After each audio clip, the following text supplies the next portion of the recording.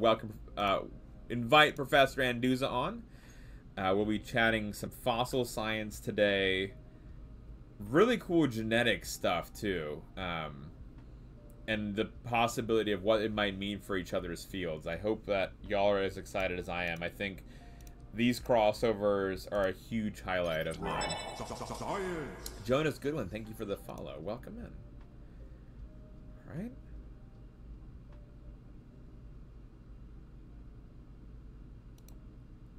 Hi, Danny.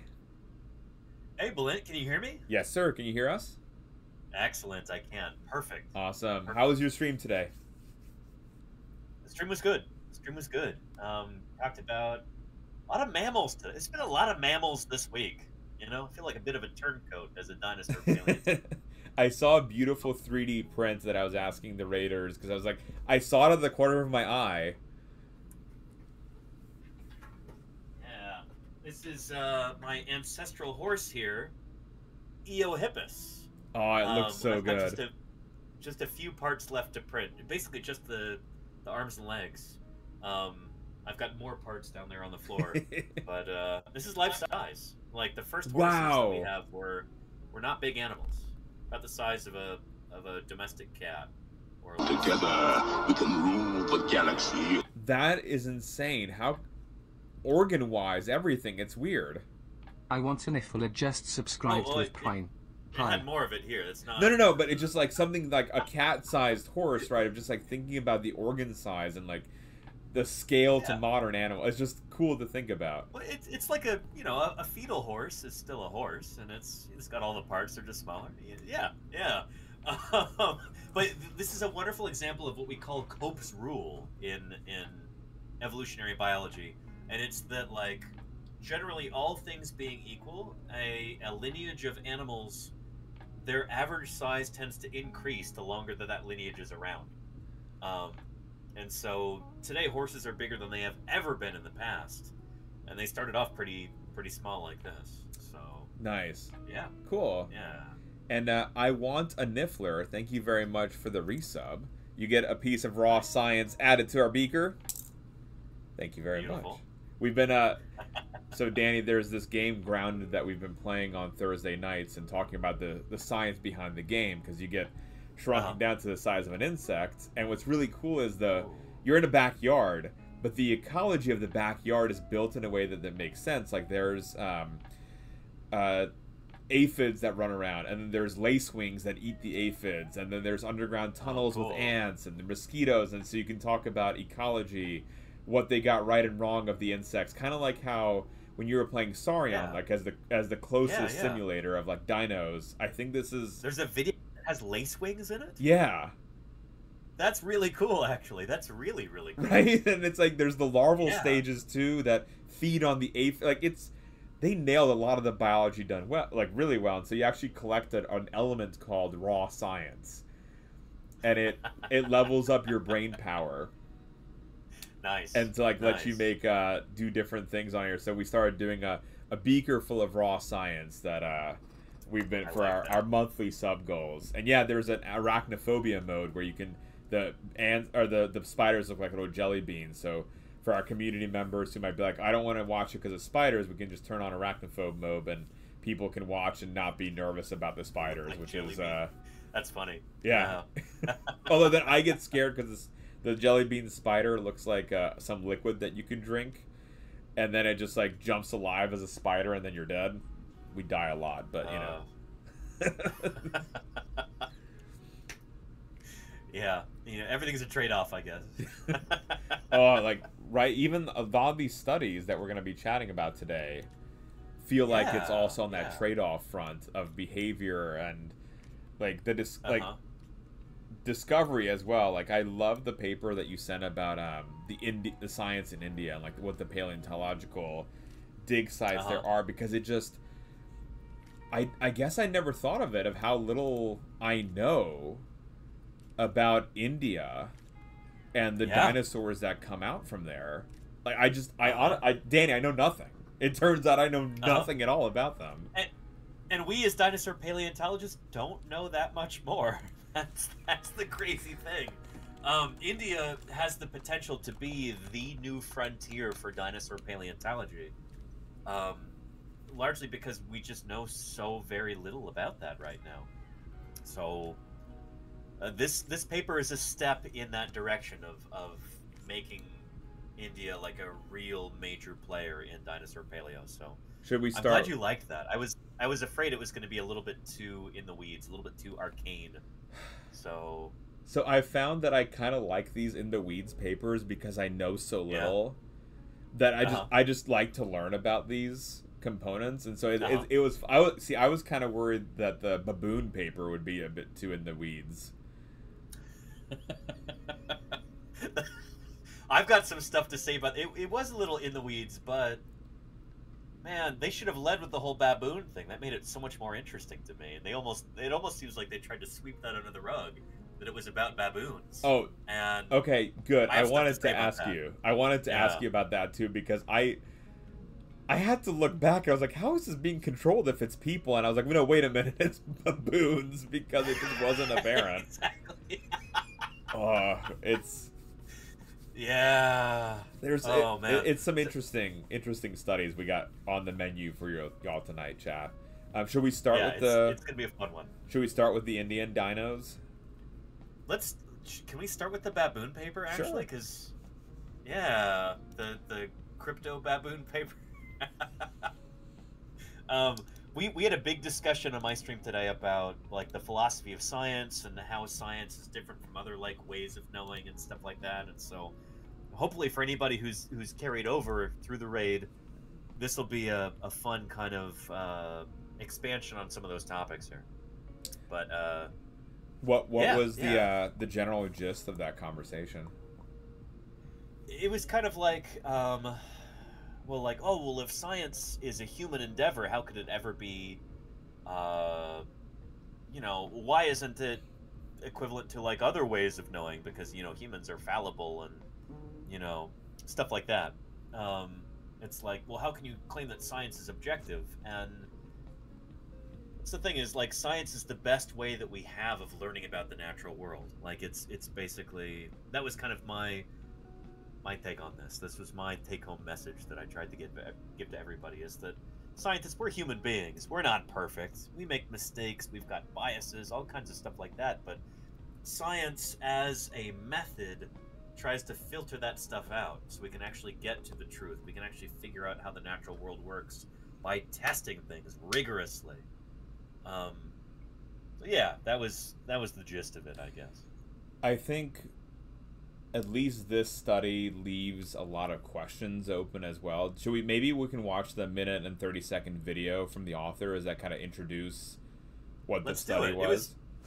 It was a little... I was surprised at how, like, basic it was. Like, stock footage 101, but... Yeah, you're not the only one. I was a little bit disappointed, like, when they had the accompanying... They're like, this is the accompanying video to this paper. I was like, that's really cool.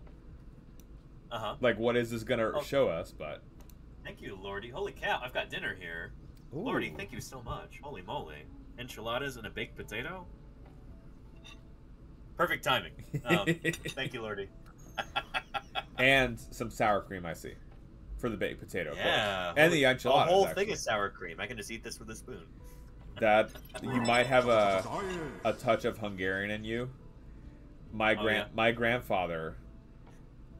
he had this special chair that he would sit in. He would visit us from Hungary, and he would just get a tub of sour cream, and just sit in his chair, watch a show, and just eat straight sour cream. That's a wonderful story. I'm not that into sour cream, but I do really appreciate it. Like, I always see it as a luxury. When I lived by myself, when I'd buy my own groceries, it was a rare treat to have sour cream. So now that Lordy does the shopping, it's like, oh man, it's so nice to have. Nice. And I appreciate it very much. So. And we got a special guest here, XX Brandy. Welcome the heck in. Brandy just celebrated a Twitch partnerversary with a 24-hour stream. I think it was last week, Brandy, or I can't even. 24-hour streams all in a row? Oh yeah. Oh yeah, straight up 24 hours. I think she went like 25 hours celebrating. Holy cow. Holy cow. It was Brandy. It's how much I can't keep the track. We raided into Brandy, and then of course she was still live the next morning, and it was just like, "Hi again. I took a 4-hour nap. How's it going?"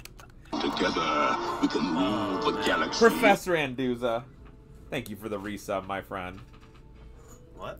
Paleontologizing just No, you bet. subscribed for Yeah. 29 months. Thank you very much, my friend. At the tier 3, letting us put in 3 My more pleasure. plus points. Thank you, Danny. Look at all that raw science. Raw science Nice in there. Thank you, sir. Yeah. So, y'all, let's go ahead and watch this video. This is just introducing the concept of what's behind the paper. It's not ideal in the sense of, like, all that they could have done in this particular video, but it's at least like a brief introduction. And I say not ideal because it didn't really go as far in depth as I wish that they would have, but it's good enough to at least begin the paper.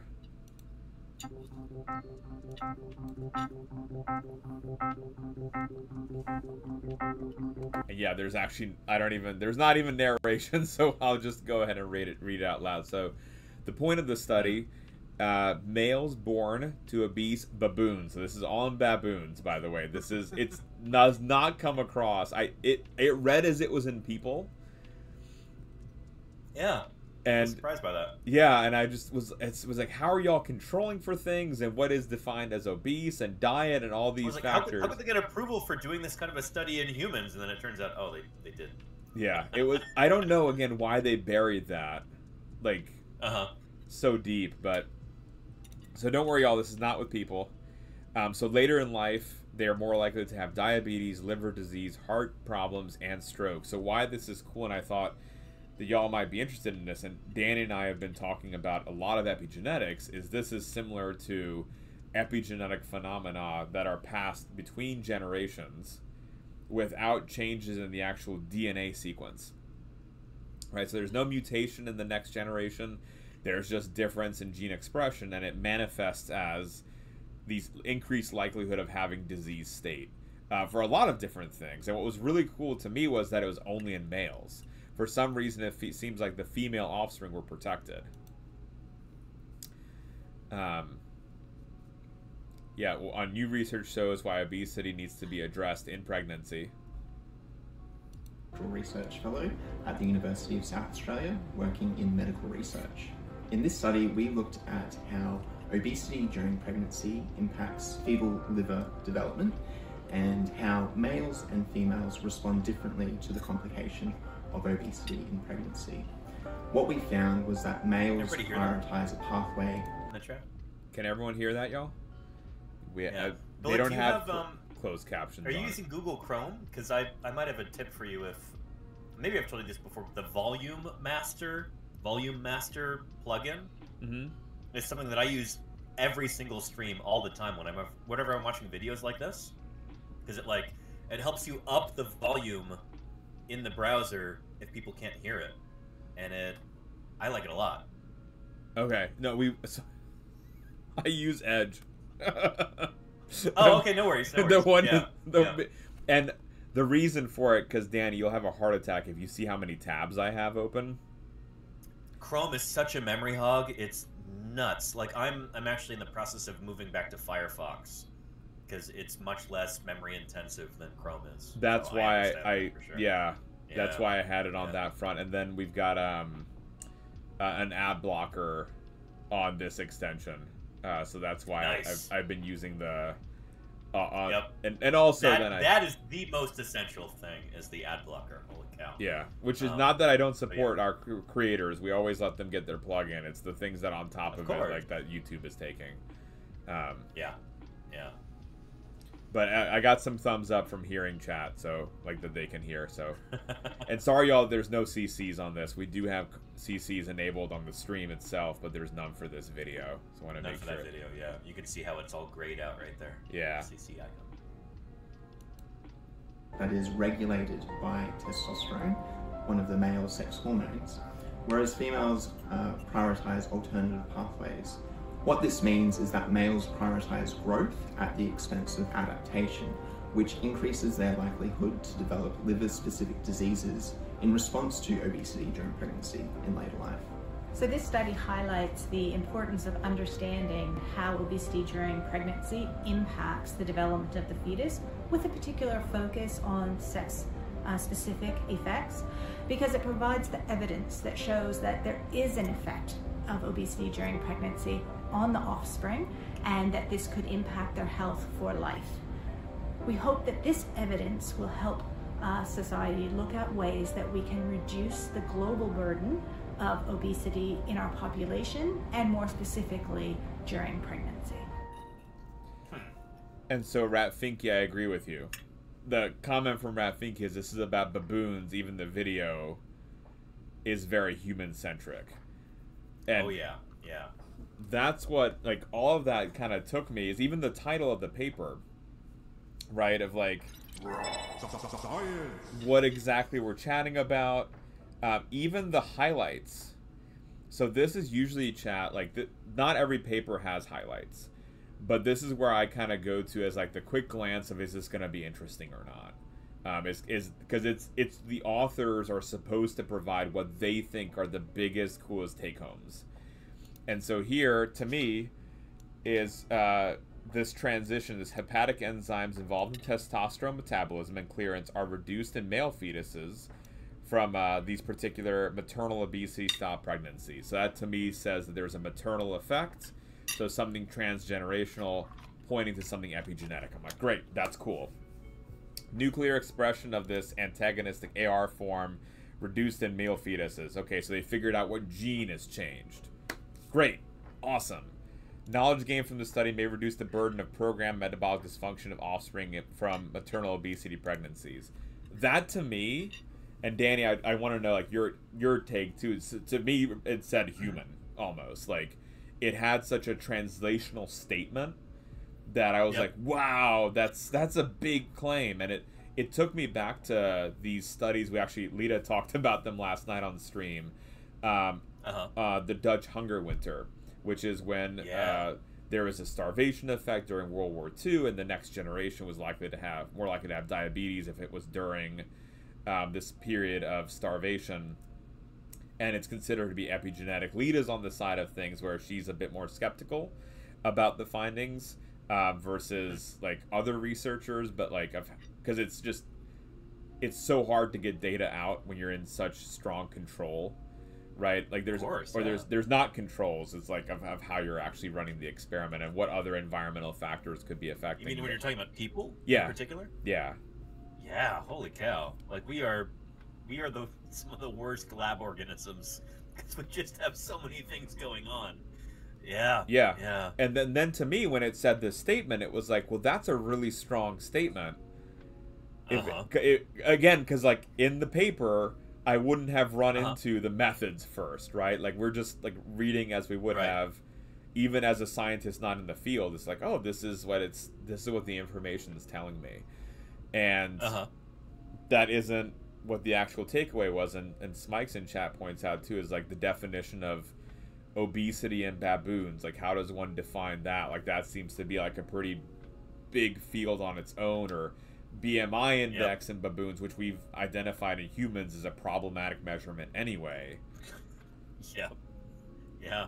I think the nice thing about this study in working with baboons is that they've genetically profiled each of the individuals in the study, and they can trace them of, here is your normal diet, and everyone is controlled and within this weight range, and then they give them this high fat, high protein diet, and then everyone shifts to this other range. So it's a very predictable manner. So I wouldn't use the term obese in the same way necessarily in humans, where there's like different populations have different definitions, and it can be a very murky term.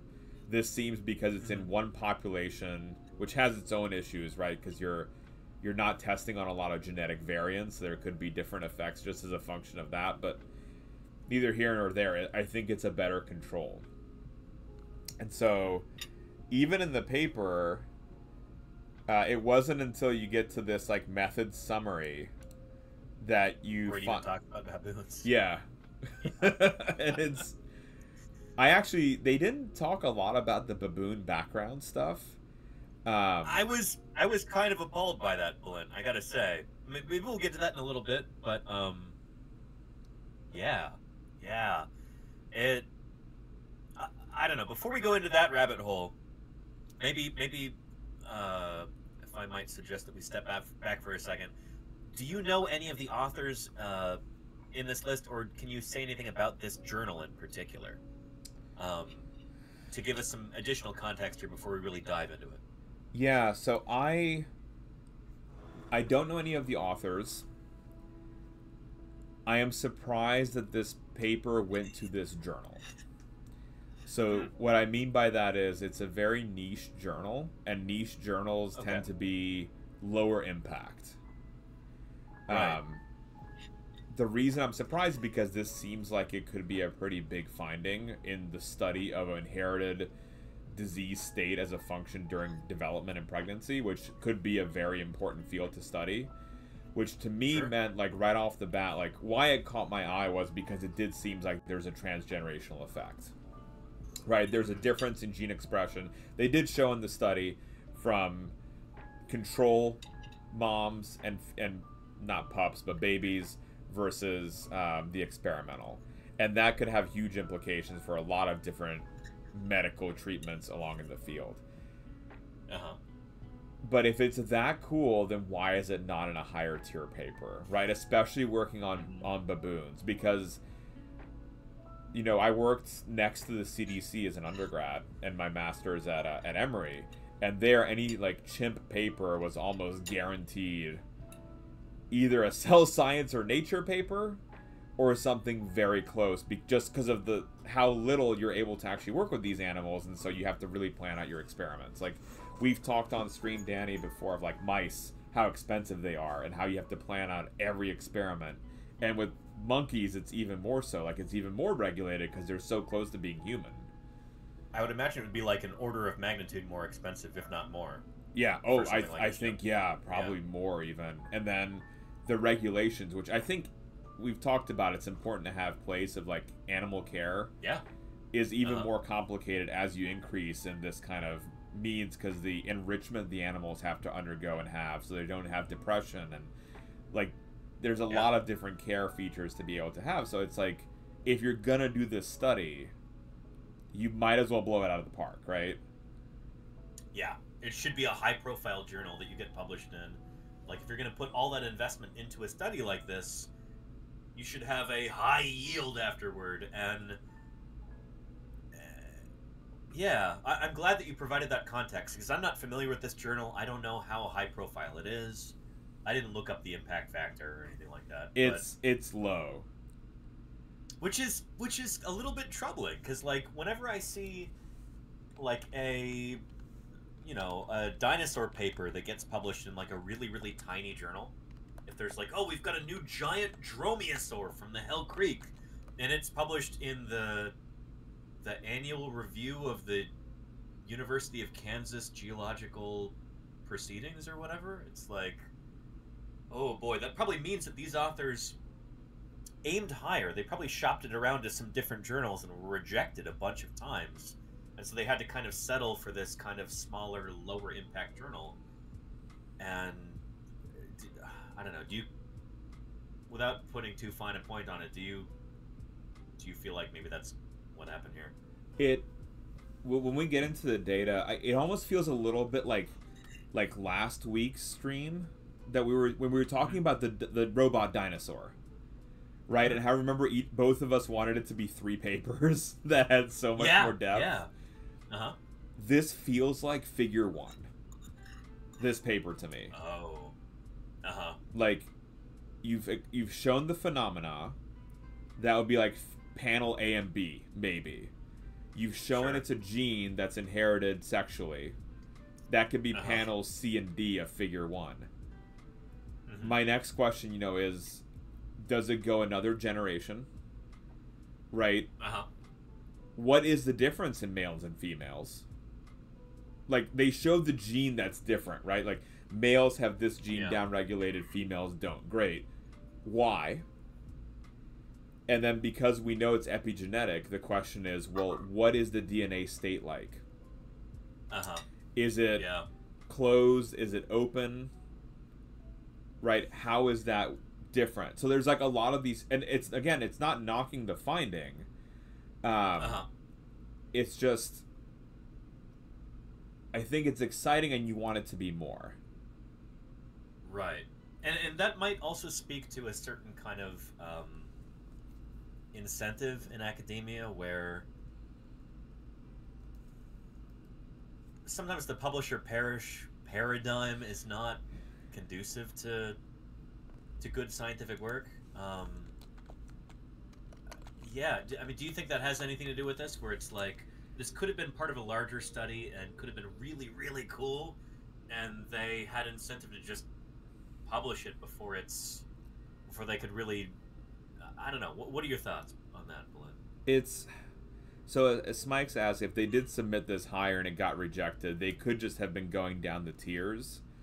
But what really gets me is, like, if you look, received in September, revised in November, so that to me says there were honestly no new experiments. Because on baboons, like, that, the timing of that, like, I just imagine that would not have been such a quick turnover. Oh yeah, yeah. Accepted in December, like, just a few days after. Like, late November resubmission, accepted early December, and then available at the end of December. Right, so that seems like a very rapid turnover. And so it's almost like they were going, like, I'm feeling the vibe of it's that publisher pair. It's like, we need to get something out, whether it be for funding because of how expensive the animals are, or because someone needed a paper to get a job.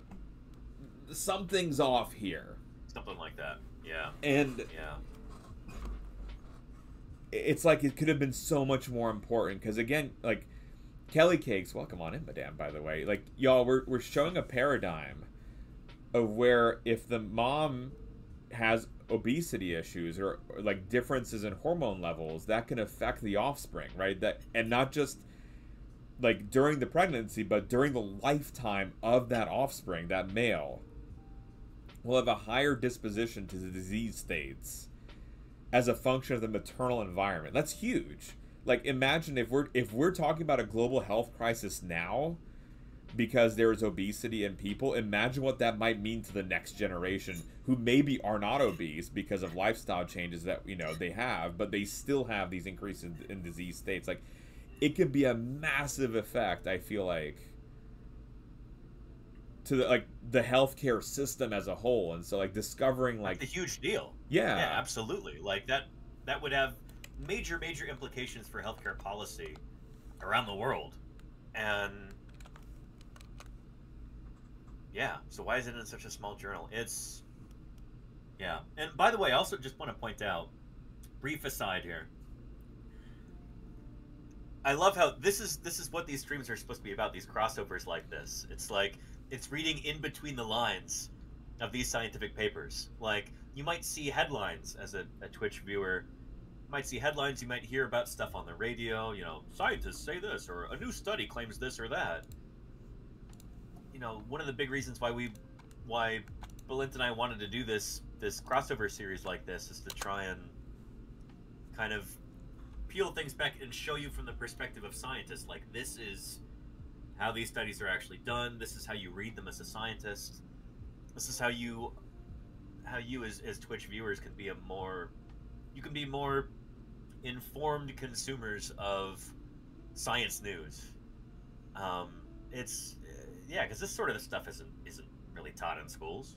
So I think this is pretty special right here, everybody. I hope you realize how special this is. That, I don't know, that you can have a geneticist actually talk about a paper about epigenetics. Listen to his opinions about it. Listen to his perspectives. This is some pretty cool stuff. Like, it's hard to find this anywhere online. And so, I think the best part is that our crossover of, like, from different perspectives too. Like, you from the paleontology perspective on genetics papers, me from the genetics on paleontology papers. Not only are we asking each other questions and learning from each other, and hopefully chat is too, but like you're saying, like, reading between the lines and teasing apart things that could be misleading. Like, this is the press release, chat. The title has nothing about monkeys. Yep. Right? No mention of baboons. Males born to obese women are more likely to be developed overweight, birth, and develop metabolic implicate. That, to me, has human written all over it. Right? Yeah. And so it's... Yeah. I'll be honest, it did suck me in. Like, I thought this was, whoa, this is interesting. And even, like, University of Australia researchers said androgens give men their male characteristics that are crucial in development, but if too many male fetuses grow too large, causing not only problems at birth, but impacting liver function as adults. That statement is 100% true of the paper, but not in humans. And again, they don't say in this media release that it's human, but tell me, like, I don't know, I did not think that this was not in humans, given how it's written. And it was, like, even the measurements that they're giving, talking about the sex differences, malnourishment. Did they like, even mention the word baboon anywhere in that press release? If you control F for baboon, does it show up? Notes for the editor. Like, buried at the very bottom. Tissue samples were obtained from fetuses of obese pregnant baboons housed. Cesarean sections taken at 165 days. Oh, boy. Yeah. I mean, to me, I don't want to disparage the researchers for this and say that there's anything they did wrong here necessarily. Like, I think this might be more of a systemic problem in the sense that science funding nowadays is hard to get. It's hard to get funding for basic research.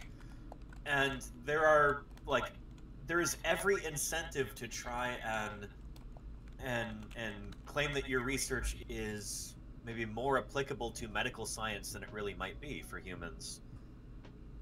I don't know. If we just had more science funding, I like to think that we would not have issues like this as prevalent as they are. Maybe that's naive, but this really seems to me like a funding issue in that sense. Like, there should be plenty of funds available to people who want to study this sort of thing in baboons, maybe as a proxy for humans. Like, it shouldn't be a negative that like, you know, we've got to kind of hide the baboon part, you know? I think, you know, chat was mentioning reviewers, so the reviewers aren't going to be, like, reading the press release, so the press release is kind of the Wild West, right? Like, anyone can write a press release, and it's going to be causing a lot of things, right?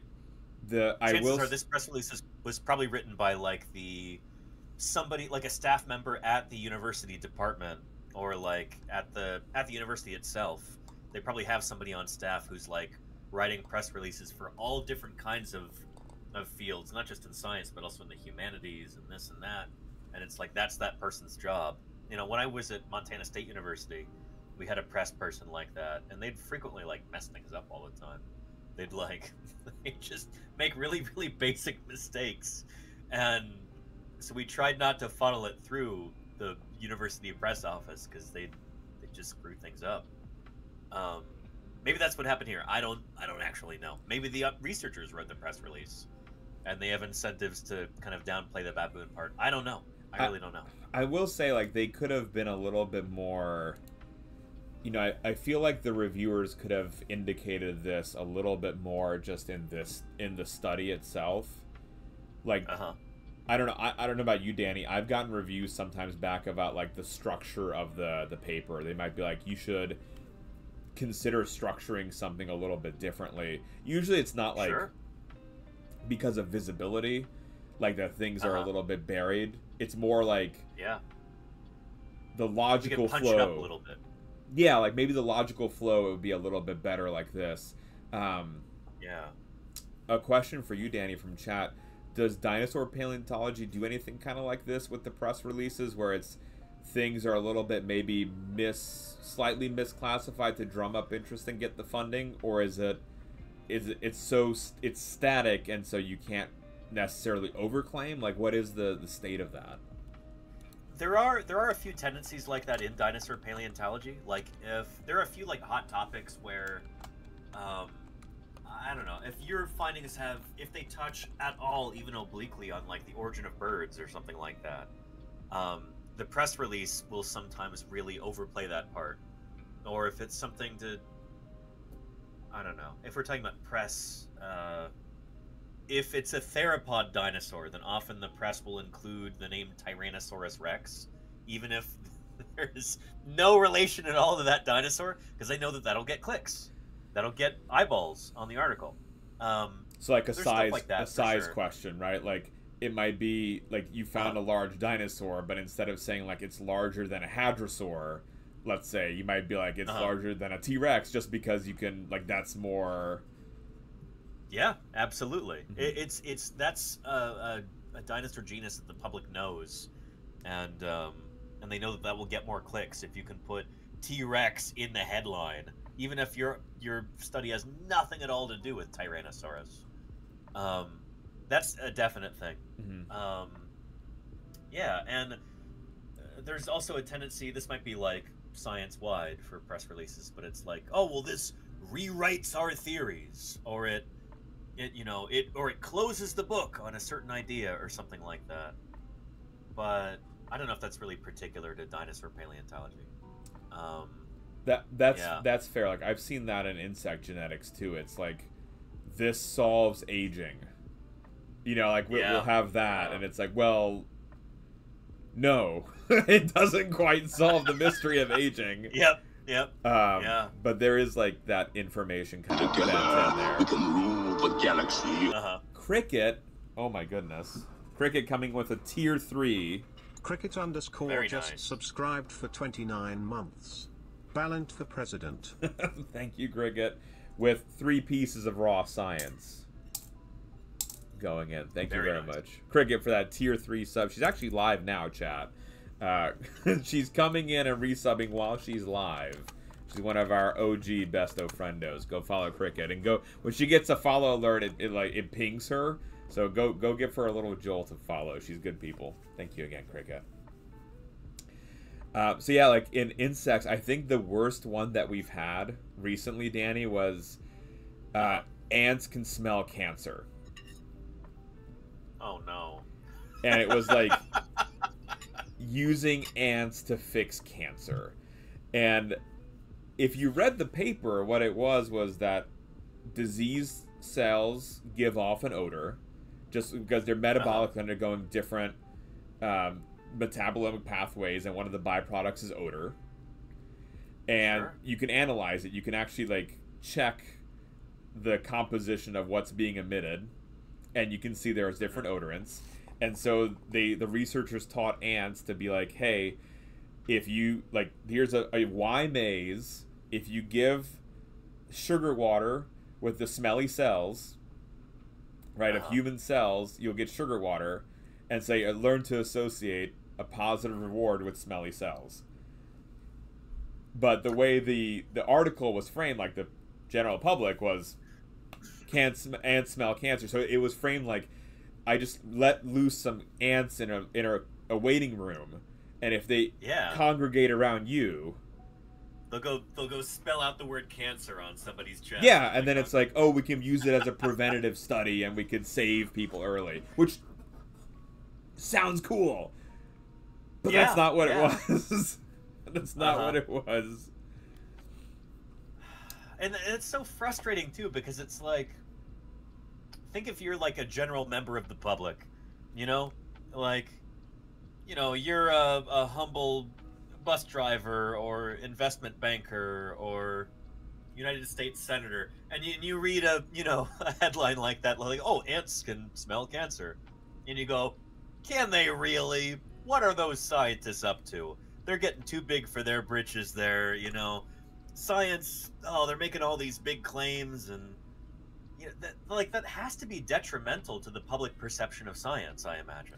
You know? It's something that we've had issues with fruit flies in the past, where there was a big study on fruit fly neuroscience for mating behavior. And it was the press release for that, I remember, was something along the lines of, like, scientists identify, like, neuronal pathway from brain to testes that controls mating behavior in male flies. Like, that is a huge finding because you've linked behavior to the neurons, to even the molecule that's in the neurons that's triggering this behavior.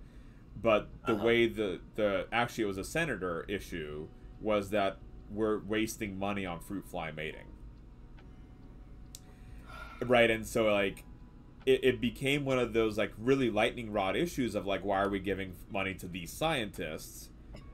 Yeah. Because instead of like learning about like what the possibility was, it was almost going with like this grandiose title of, again, like it also aimed more than the paper claimed, right? The paper was like, there's still steps to find out, there's presumably more molecules, like we haven't figured it out totally, but and so it's frustrating that we have to be so careful sometimes with because you never know what the title is going to give people. And in this study, I would argue that there's a lot of misleading in the news story that could be for, you know, people might start, at least I always was like, oh, is it immediately going to start telling us about what we can do to treat people, you know, who have obesity and help? And then it kind of got to like how Smikes was saying, well, what is obesity in a human? And because I started looking for those terms in the paper, like, okay, seriously, like what? Because we're such a heterogeneous population, like it's different for different people, and BMI we know doesn't work, and there's all these other metrics, and no, it was baboons, which is cool, but you know, the press release was very misleading. Right, and even the paper itself, I guess we can get into that now, Boleyn. I was super curious in this paper about which species of baboon they were working with. And they don't say.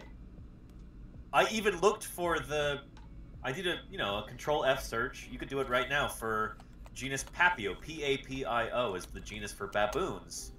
They didn't say which species of baboon they're working with.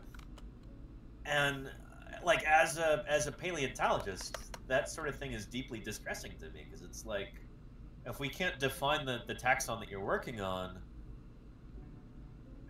I don't know, it just felt like a huge oversight. It's like, I've told you this before, when I've gone to scientific conferences, you know, I've crashed some scientific meetings before with like environmental scientists, or even like I went to a genetics conference one time, and then you know, like we walked down the poster hall, and you see like, you know, all of these people talking about different model organisms and stuff. There's not a single image of any one of their like study animals. And like you ask them like, oh well, what does this look like? And they go, well, you know, I don't know. I've never actually seen one. And it's like, maybe that's not something to be worried about, but to me as a paleontologist, it just kind of blows my mind that you could be that divorced from what the animal actually is. And in this paper, they didn't even... I couldn't find an actual mention of the particular species of baboon that they were working with. Because there's like 5 or 6 species of baboon. It's not just you who's frustrated by it. Like, it is one of my biggest pet peeves, is when I go to a scientific talk and I don't know what you're working on. Just like, they, like, just... And I've been to a lot of talks where at the end, it was at like, I don't know, 30 minutes into the talk, I found out it's bioinformatics. And it's not even like... which is fine, but they're using other people's data. And I was like, are you using cell lines? Are you using, like, live... Like, because it wasn't phrased quite in a way. And so here, what I was concerned about, which is the same thing you said, I was looking for the genus species because they mentioned in the methods that a cesarean section was performed at 165 days at gestation. Okay. Right, and to me, I was like, all right, is this... Where in development is this? Is this a preemie? Is this allowed to go full term? Like, just like the basic 101 questions. And they did mention, like, the term's 180 days. But I'm like, I don't know. So I actually did some digging, and I did find that this is... there's this... It's the Amboselli Baboon Research Project in collaboration with Princeton.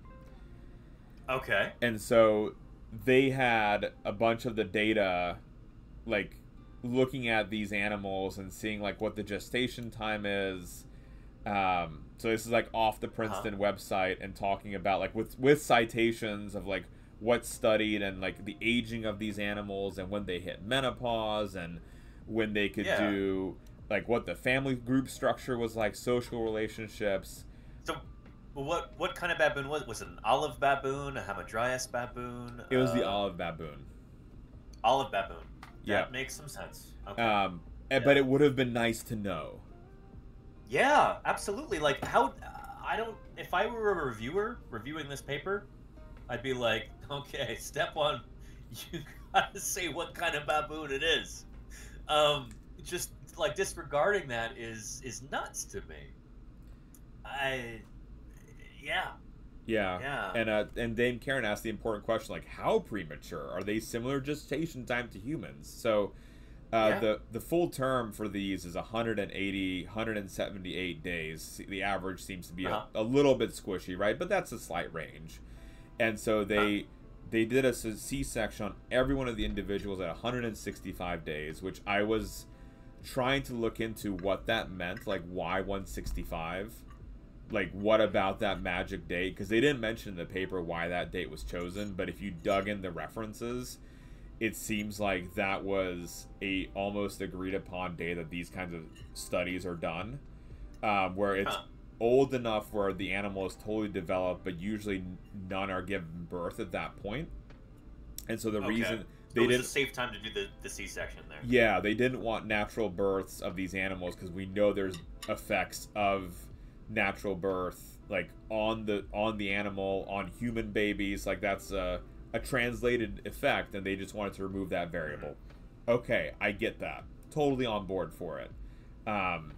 But like that justification would have been really helpful versus just, I don't know, the beginning of the methods. We did C-sections. Yeah. Yeah.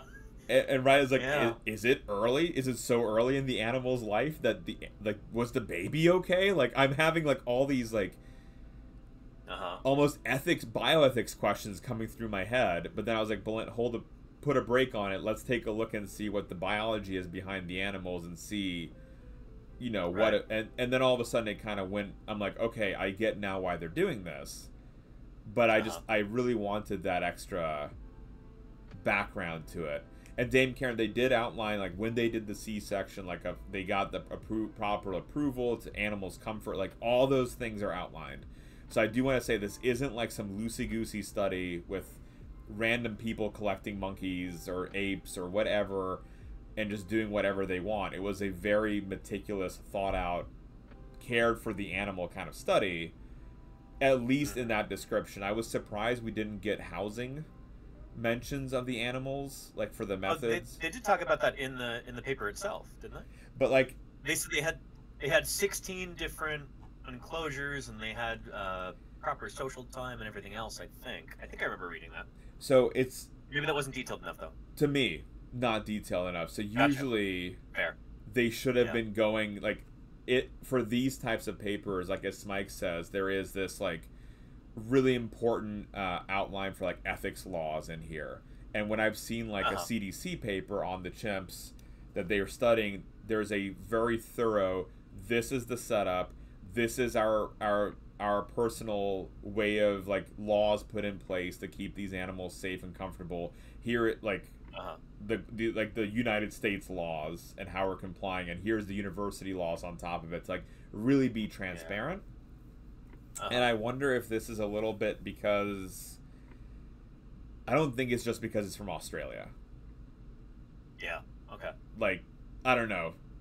I guess I haven't read that many papers from Australia, but this doesn't feel like it's just a different style. I think it may have been just, when I've been a reviewer on papers, I've been very meticulous on a lot of method sections where I'm like, this isn't full enough. And so I think the reviewers weren't full enough. Raiders, welcome the heck in. Actual education. Actual education raided into my stream yesterday. That's what I was like, yo, this will be familiar. Welcome the heck in, y'all. How was your stream? What were y'all chatting about? Welcome. Guys, go check out our friend Actual Education. What were y'all chatting about today on stream with some science and technology? I see some mathematics. What was the mathematically that y'all were doing today? We have AMS Monkey, welcome on back. We have Shifter Isok, first time chatter, welcome. Actual Education, welcome in. We did graphics. I'm gonna be right back. I gotta check out my 3D printer. I'll be right back. Yes, sir. We did sine and cosine stuff. Ooh, very nice. Some good trigonometry. Actual Education sounds lovely. If there's anything you want to share with us, feel free to drop it in the chat. We will get you that fancy pan shot in just a moment. We just shouted out our friend JC the Trash Panda, who's a maker and crafter in the community who just popped on in here. JC, I hope you're doing well as well. Obama, welcome on in, Raiders. For the Raiders coming on in, my name is Valence. I'm 1/3 of Science Streams. My wife Lita and I, we have our PhDs in molecular and systems biology from Dartmouth. We did our postdoctoral research at the University of Pennsylvania. And we do interactive science streams here 7 days a week with microscopy, art, sci-fi, science news of the week, deep dives in scientific topics, games, 3D printing, IRL streams, model building, and more. Today we're doing a crossover stream with Professor Danny Anduza of Paleontologizing. If you all do not know him, you're not doing life right. He is the single greatest science communicator on the internet. Not just Twitch, not just the YouTubes, as Danny says, not just the Google, but everywhere. His name is highlighted in the description of the episode today. Please consider, and by consider, please following him as well. Welcome the heck in, Raiders.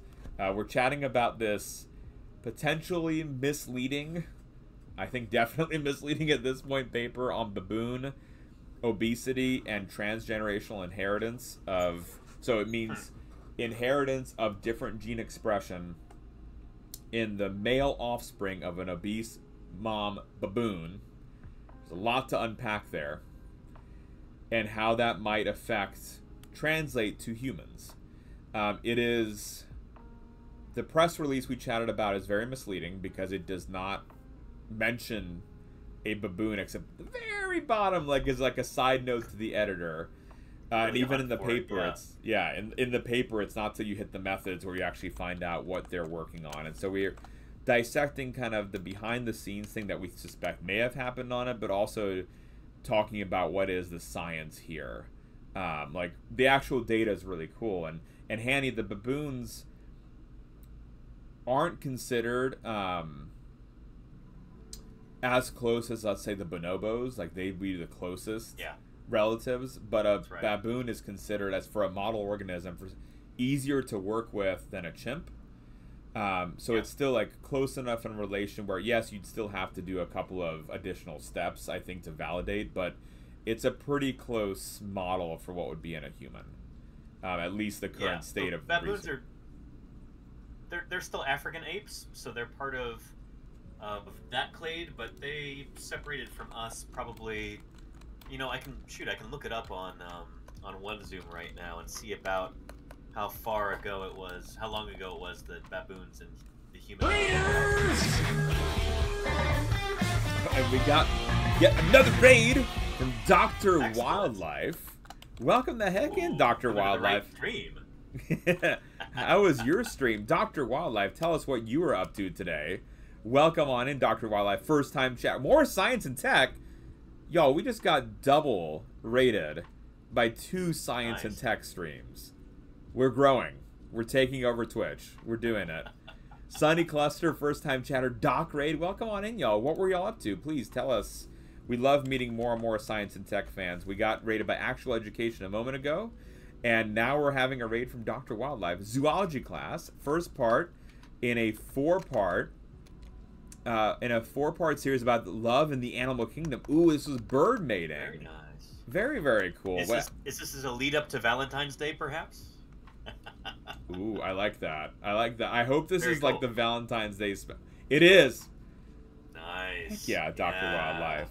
Guys, go check out our friend, Dr. Wildlife. Hit that heart button on them right now for more science. For the Raiders coming on in, welcome. My name is Balint. Oh, thank you, Danny. 1/3 of science streams. The other 2/3 are my wife, Lita, and our daughter, baby Alona. Lita and I are both PhD scientists with our PhDs in molecular and systems biology from Dartmouth. We worked on behavior, genetics, and epigenetics in fruit flies. We did our postdocs at the University of Pennsylvania in Lita did in planarians and stem cells. I did in ants, epigenetics, and behavior. And we're here on Twitch 7 days a week doing interactive science content. Today we're joined by Professor Danny Anduza, the single greatest science streamer on Twitch. His name is in the channel description. He says he waves me away, and that's how you know he's also humble in addition to being brilliant. Go drop him a follow as well. Y'all, welcome on, and it's great to have y'all here. We're crossing over chatting about fossil science, and right now a paper on inheritance between generations in baboons using obesity, maternal obesity, as a model for inheriting diabetes and other potential long-term disorders in the animal. Dr. Wild said quantitative biology PhD, haver who studied bioacoustics, specifically how tigers communicate and behave. That is really cool. Those chuffing noises that tigers make, did you study that, perhaps? Very cool. That's really, really cool. I would love to pick your brain on how you study a tiger, because that's really, really cool to be able to study them. Math and biology had a terrible, ugly child together. That's my PhD. I mean, Dr. Wildlife, like, if you looked at our PhDs, like, Lita's got, like, a nice, like, multi-chapter, but, like, brief data set, and mine is, like, 2 volumes of madness. It's, like, 900 pages of a thesis. One of us was able to be brief, the other one just continued to go on, and so, like, yeah, exactly, Doctor, the dear Lord, indeed. Yeah. But y'all, welcome on in. We were just looking at the relationship, Sunny, thank you for the follow, between baboons and humans. And there's this amazing tool, if anyone wants to play around with it, it's called OneZoom. There is the link that y'all can play around and, like, look at the relationship in terms of evolution between different individuals. So here are our baboons. That's genus Papio right there. Here it only says there's 5 species. Other people disagree. They say there's 6. But yeah. And if you zoom out a little bit further, you can get to, well, yeah, you've got our baboons there, but then you can get to primates as a whole, and then humans too. Yes. Let's see. Yeah. All the old world monkeys and apes, and let's see, the howler monkeys. Like, it's a really amazing tool to be able to have. And what's nice, y'all, like, they're not as close as I thought they were. We can get from, like, let's see, I like the animation. Yeah, that's the coolest thing, is zooming in and out with that. Yeah, it's like this is the olive baboon that they were using in the study. And then to humans, we can do a little bit of a zoom in and out. So it zooms us out. It takes us over to the other. But really, it's pretty close. It's just a hop, skip, and a jump. Yeah, it's like it's not like the difference between humans and lab rats or something. Well, but even that is, like, relatively close. Like, this is, Spikes was saying it's 92 to 95% genome similarity. If we jump from humans to fruit flies, I just want to illustrate, like, why this is an important thing to study. Let's go to, I love Drosophila kikowai. It's one of my unmet loves. Drosophila kikowai. All right, we're going out a far ways away. It's about 70% similarity. Right. And, like, look at... I always wondered about that, Balint. Like, because I've heard so many different figures for, like, how closely related humans and chimps are, or humans and fruit flies, or humans and bananas. And how do you actually quantify that? Is it, like, number of base pairs, or is it what? Because I've heard so many different figures. There's a lot of, misleading kinds of ways that you can present the data, as unfortunately many things are. So, like, you can do... I think the best way of doing it isn't the nucleotide sequence, but the genes themselves. So it's the model gives you a little bit of wiggle room where there might be mutations in the second and third base pair of an amino acid, but sometimes, even though there's mutations, it makes the same protein. Okay. And so you account for, it's like the gene body is the same, or the function of this gene. It's like nucleotide-wise very similar. There's some differences, but it makes the same gene product that does the same thing. And so that's the way that you get that similarity measurement. And then you also remove, like when it's humans versus fly, humans might have a bunch of repetitive elements that are non-coding that just can't be present in a fly. And so that's not a similarity that you would look at. You're looking at this, what's in the lower quote organism. And then, I think I was just about to ask about that. Yeah, like gene duplication events, do those count? It's not like you become only 50% similar every time there's a gene duplication event, or like a genome duplication event. Like you just kind of ignore that part, right? Because like lungfish have had so many different instances of duplications. Yeah. When we on top, Pet Hippie, another batch of raiders. Welcome on in, Pet Hippie. Nice. How is your stream? What were y'all up to today? I see there was some no game. What were y'all doing today on stream? Let us know. My name is Belent. I'm 1/3 of SciAnts streams. The other 2/3 are my wife Lena and our daughter baby Alona. We're research scientists and we do interactive science streams here on Twitch every day of the week. Microscopy to art, sci-fi, science news, deep dive scientific topics, games, 3D printing, IRL streams, and more. We have Professor Danny Anduza here, who's the #1 science communicator on the internet. Paleontologist extraordinaire, and we're doing a crossover stream as we do on Wednesdays, chatting about genetics, fossil science, and more from each of our perspectives. Welcome the heck in, y'all. Petty says watercolor painting, very cool. Feel free to share any link in chat that you would like. And thank you so very much for the raid. Welcome the heck in, everybody. Oh, and Raffinky was wondering about your beverage item, Danny. Oh yeah, that's my measuring cup. It's Can we get some paleo cups going on in the chat? This is it's a long story, but yeah. It's a good one. I really like that emote. Thanks. There we go. There's the emotes coming on in. Excellent. So yeah, when there's a gene duplication event, for example, one of my favorites, Sonic Hedgehog. I know you've talked about it on too with your inner fish videos that we've watched on your stream, as well as here. Yeah. That's originally described in fruit flies, but then in humans, there's 2 additional hedgehog genes. But that it's a duplication from that original one. They just have like an additional function now. So they do something a little bit different. So when you're shifting back to the fruit fly, you're not going to put that gene back and say like, well, they're missing this one because of how you're tracing the genetic lineage. Rather, that remaining 30% is something that's insect specific that's not in a human. Gotcha. And so it's like, but those metrics can be very different, of how you're identifying what the differences and similarities are. Some people like go for the base pairs, and then everything's kind of shifted into a different direction, because you can have changes in base pair that doesn't change the amino acid or the protein. But if you just do straight up base pair comparison, you'll get a lot more differences. And to me, that's such a conservative way of presenting the data that it's almost, that is also misleading, right? Because you're not getting the real picture of what's happening. Yeah. I don't know. How do you feel about that? I don't know. I've always just kind of wondered about this, like, how do geneticists actually think about that? I don't know anything about this field, really. It's not my field. But I just always kind of wondered, like, when you've got genome duplications and stuff, does that mean that you're only 50%? Yeah.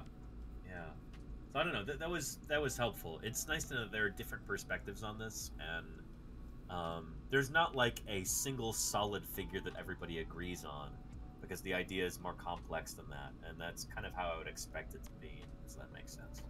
Yeah, it could be frustrating, right? You're trying to just have it. I mean, and that's the same with like when you and I have talked about what is a species, because that is also not an agreed upon term.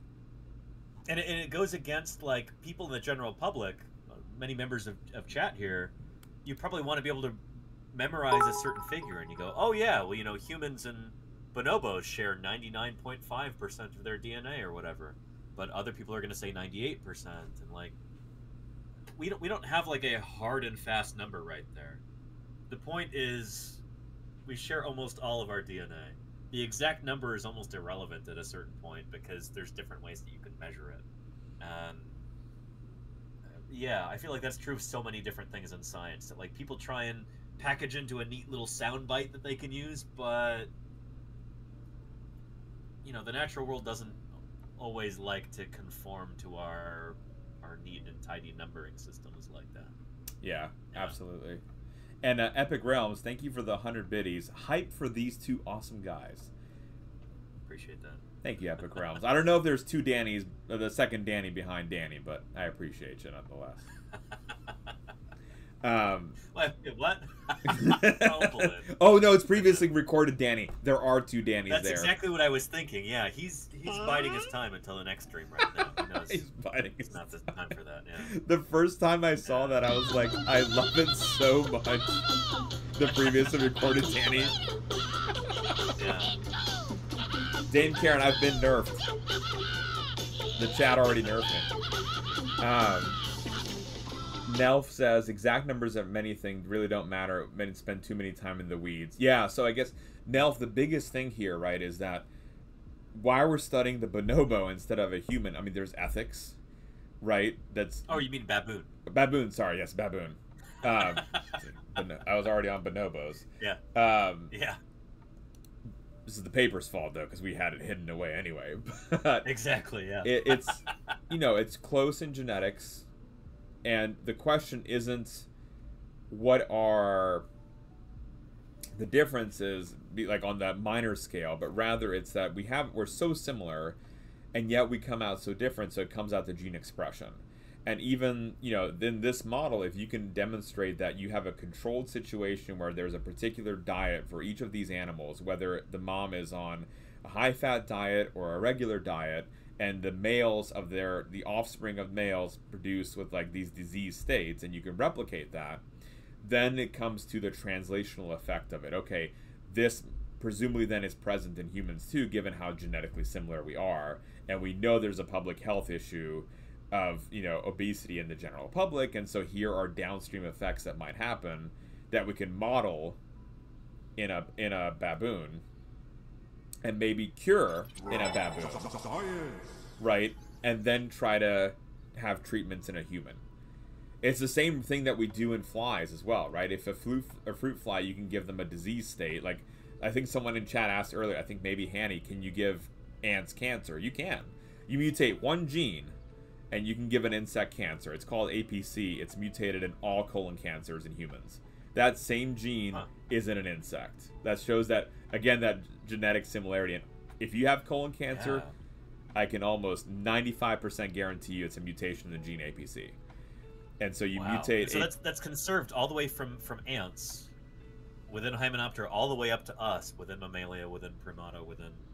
Yeah, and like that's Sparky said of like that, the one zoom made us dizzy, but that huge distance, that growth factor is conserved. And so you can actually turn off that gene. It's a tumor suppressor gene, right? Like, even by its name, you turn it off and you get uncontrolled cell growth.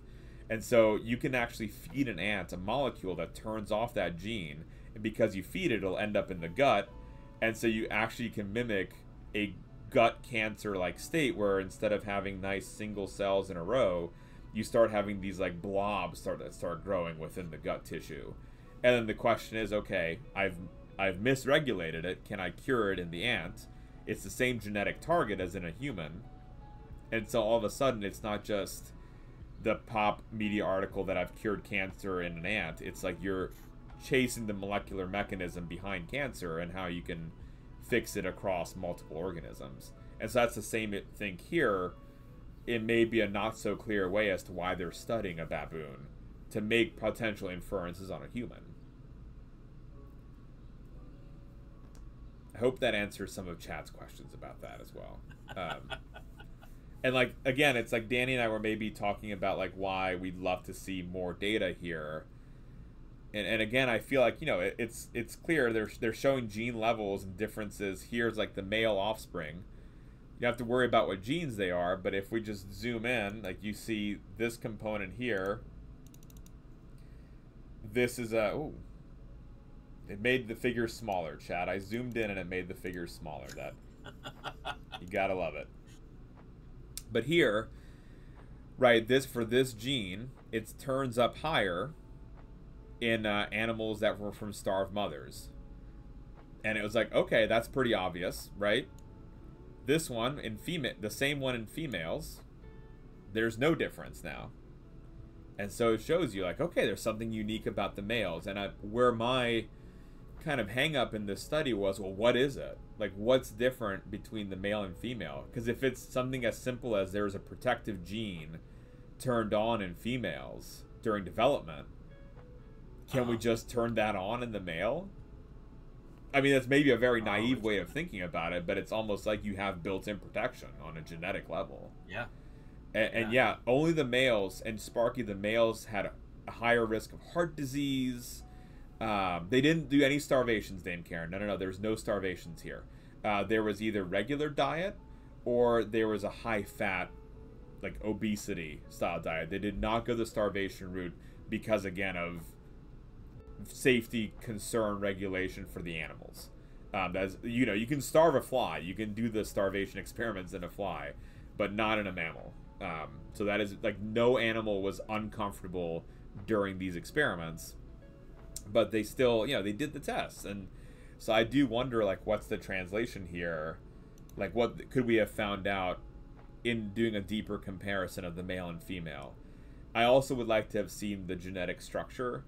So we've talked about with epigenetics, it means there's accessibility to certain genes. With the chromatin structure, like maybe it's tied together a little bit closer, so you can't gain access and turn on the gene, or maybe it's the opposite, it's more opened up, so you do have access to genetic elements. I think that would have been like a silver bullet to really make this paper higher tier, because it would provide some mechanism to the animals where like the phenomena, like here's the genetic change and here's how it happens, versus just genetic change, it's sex specific, we're done. At least that's how I felt about it. Again, like the genes themselves look very, like, yes, there's a huge difference between male versus female. Like, do you feel that that's pretty robust right there? Oh yeah, like that's even like, you know, by eye, it's like, oh yeah, there's a big difference there. Of course, the spread is a little, you know, it's a little spotty, but like there's definitely significance here and between the treatment groups. Like, that's great. You know, we're looking good. There's a lot of individuals, like, relative to what you can get. This almost looks like mouse numbers, right? Like, usually with mice, there's like 5 to 10 individuals, and that's what you're seeing with the baboons here too. I'm like, all right, that's a pretty good replicate number for something difficult to get replicate numbers on. It's just afterwards, like, that's just it for the data. That's why I feel like this is like figure 1 panels A through C, maybe. Where it's like I'm left wondering, you know, what happens to these offspring's offspring. That's both for the male and female. Like, right, there could be effects in the female that we don't immediately see, because we know maternal environment affects all fetuses, all offspring. What about those males? There's been studies in mice, in flies, that males can pass on this kind of epigenetic inheritance, so I would be interested in seeing their offspring. I know that takes time, so like the paper would have to take longer. And then Sparky said why it's only the males, and then what's like kind of what is the genetic element causing these differences? And I feel like you almost have like a great setup for the experiment, because in females you don't see it, and you do see it in males, so you almost have like a built-in control in these like overfed female offspring by just comparing male and female embryos and seeing like, okay, well, what are the differences in the gene expression between these two? So I think, you know, to get back to our original point of why it's not in a higher tier paper, I think it's because it's kind of just like scratching the surface and leading to a lot more questions than what we have like any answers to. Didn't they talk about androgen and how that was supposedly what was, like the male embryos are prioritizing growth over protections against these diseases or something like that. Could you talk a little bit about that maybe? Yeah. What you thought about it? Like the way they're demonstrating that the males are growing faster is that at that certain day of gestation, the 165 days, they weigh both embryos, like as they're taken out, and they're like, oh, the males weigh more. And so that to them was, they are developing faster. So while they're both in for 165 days, they've developed a little bit further along, and that's why they weigh more. In terms of a mechanism for... hello, hi. I've got a visitor too. Meow right there, yeah. In terms of a mechanism, like, I don't... To me, that signaling molecule almost doesn't feel like it's yet true.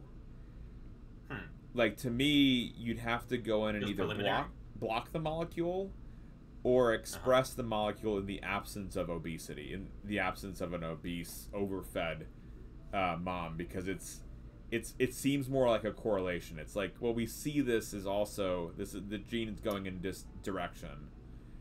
Yeah. And so, like, is it really that way of going about it? How many baboons were in the study? Nelf, that's a good question. They had several females that were pregnant. They had, for offspring, we had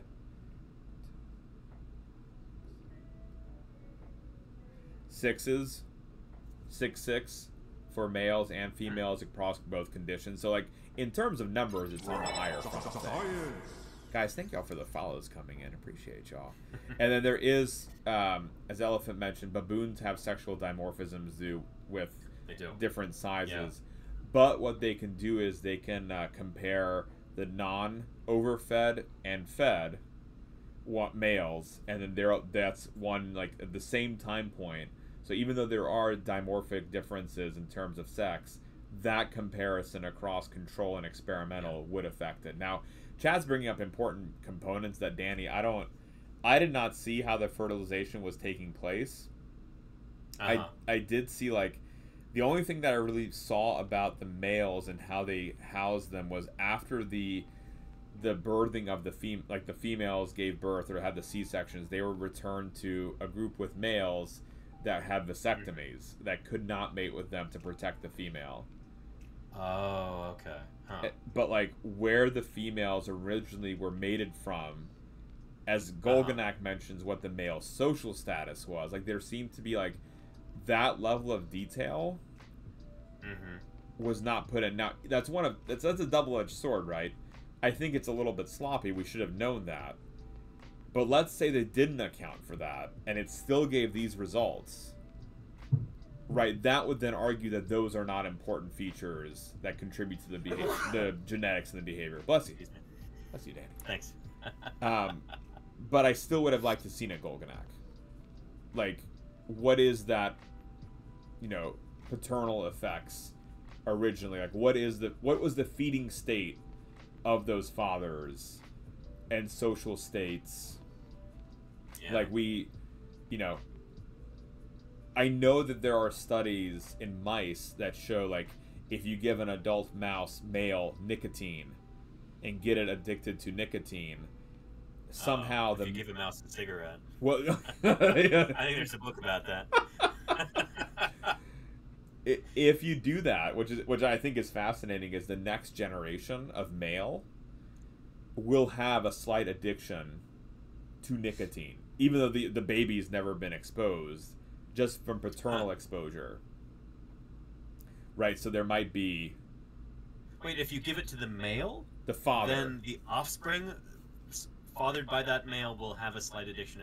Wow. There's even a... So it's easy to imagine that, like, in the context of a mother passing on something like that, because the embryo is gestating within her, but if it's literally just the male's gametes that are contributing to, like, that's really wild.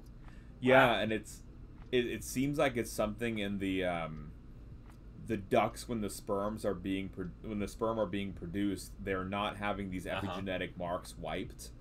They're having them almost reinforced, and so it's not even like a Y specific thing.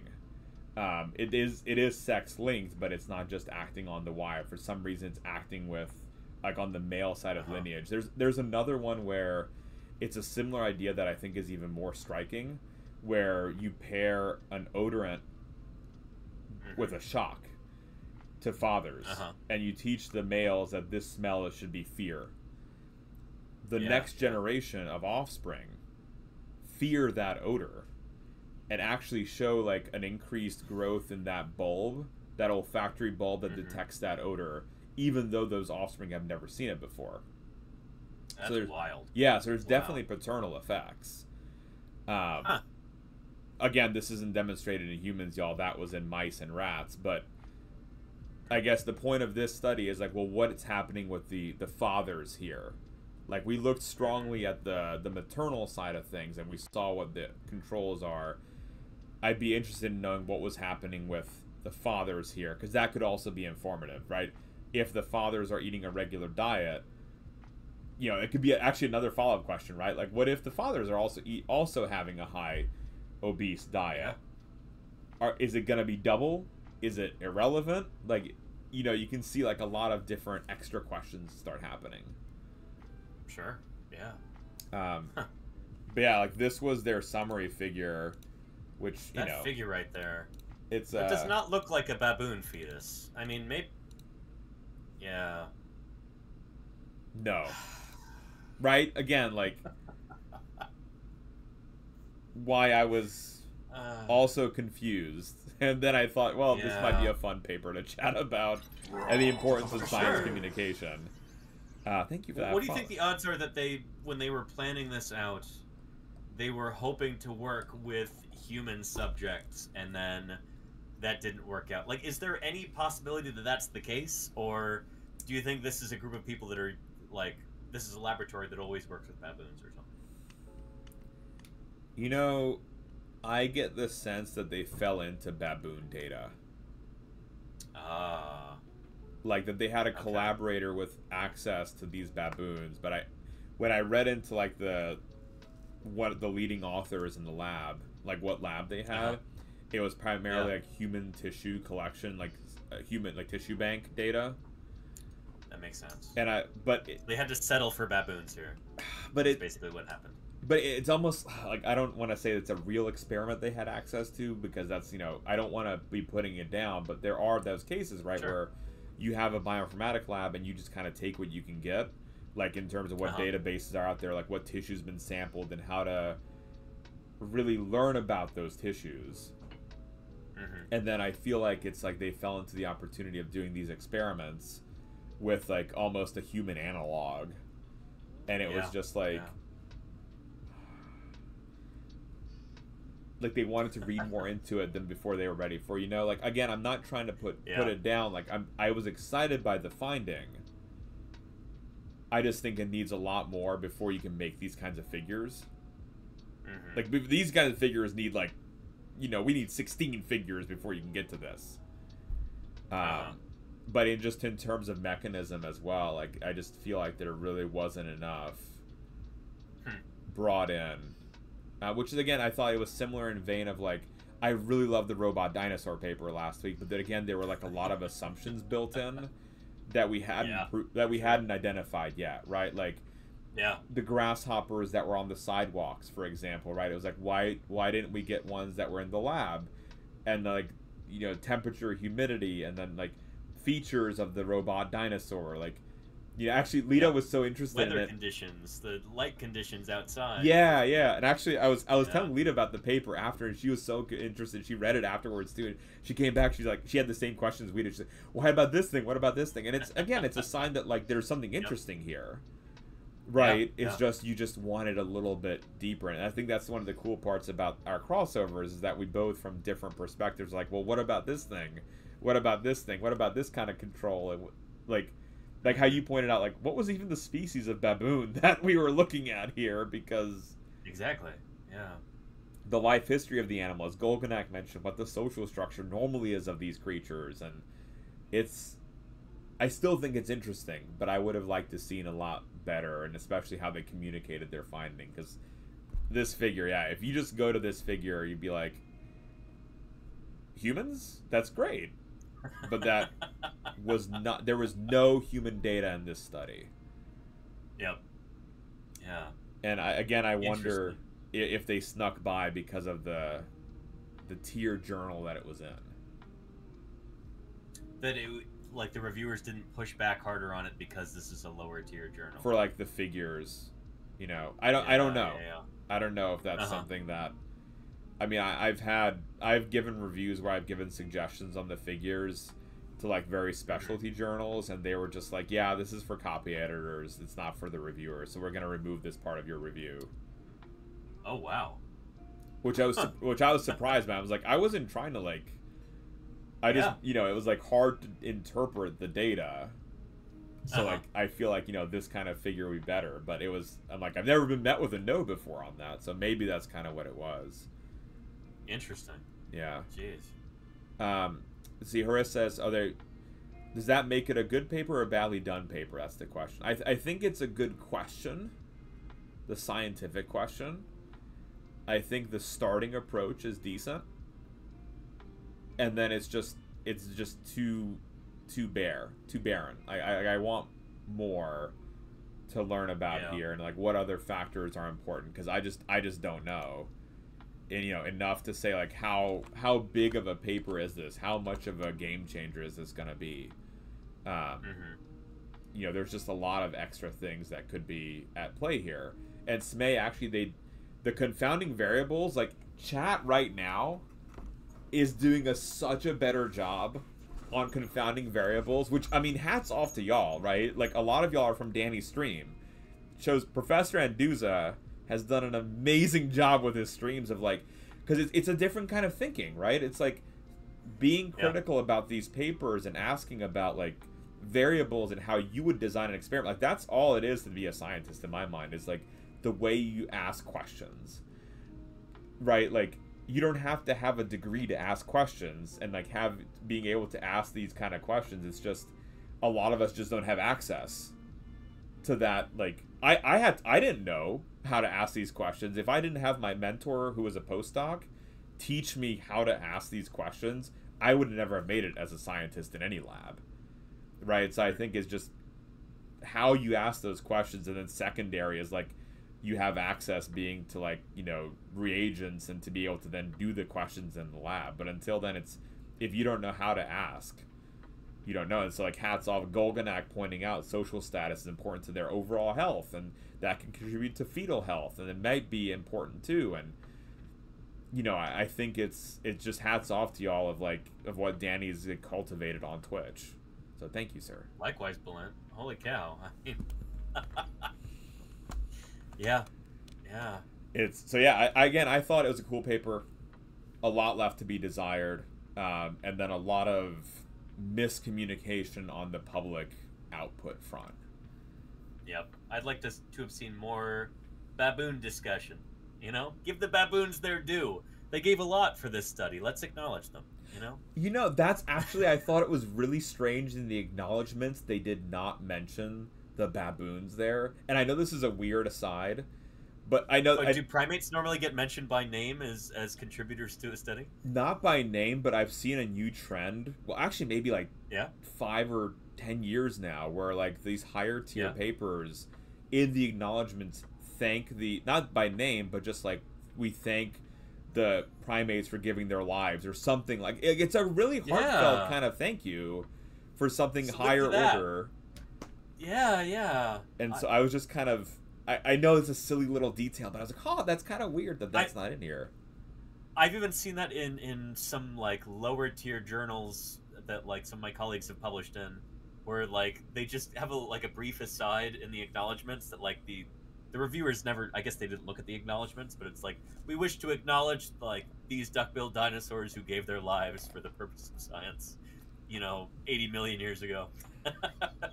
I think it's nice, especially if you're working with a living creature that had to give its life, or they didn't mention any death rates here, so I'm assuming that there weren't, but still you know, an animal is undergoing either obesity or not, and then there's these C-section. You know, it's still a stressor on the animal, so it's for sure. Yeah. Yeah, no, Harissa, I'm not saying there were not deaths amongst the baby baboons here, but just like that there was study on these creatures, and I kind of maybe it's like, you know, a little. I like it. It's like, Danny, have you seen that statue in Russia of the mouse Laika? That's knitting the DNA? No, I haven't. Let me show me. Oh, this sounds cool. This is I thought you meant the Laika statue, because there's a statue to Laika, the space dog, as well. I think there's several statues of her. Here it is. It's a monument to a laboratory mouse. Out of the Institute of Cytology and Genetics at the Russian Academy of Sciences. Oh, cool. And so here is the image. Let me. I have seen this. Yeah. Where That's really cool, right? Yeah, that is really cool. It's like they're, you know, almost it's meant to be thanking the animals for what they've contributed to the sciences. And it's, I mean, you know, you can argue how much of it is for show or not, but I think the sentiment behind it is pretty beautiful. I think it is too. I agree wholeheartedly. Yeah. Can you maybe look up the Laika statue as well? Yeah. Laika. Because I think it's in a kind of a similar vein, where I don't know. I remember when I had a stream about Sputnik, we were talking about the space program there, and like how this dog, you know, was the first vertebrate animal to go up into space, and a lot of people in chat were really sad for her.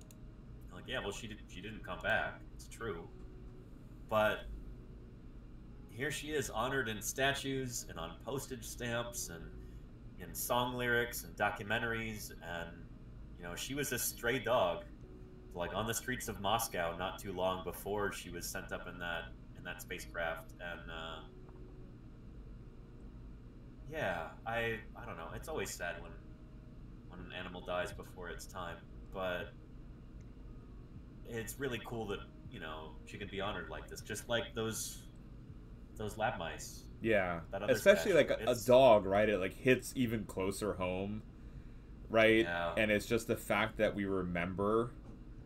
Yep. I don't know. I feel like there's a lot of importance to that, and it's just, I think that kind of ties into the importance of having like these regulations in place of how to take care of the animals as well, and like animal care, which wasn't maybe a thing in the 60s, or was more of a Wild West, is now more and more. I know that's not an issue in paleontology directly with the fossils, but when we talk about like the translation, right, from bird labs, what you would get to infer into the dinosaurs, right, like you, again, it's all coming into play, and I think it's the importance of like, you know, paying attention to and remembering, like, we're in a privileged position and these animals are here helping us, you know, not always by choice. Yeah. Yeah.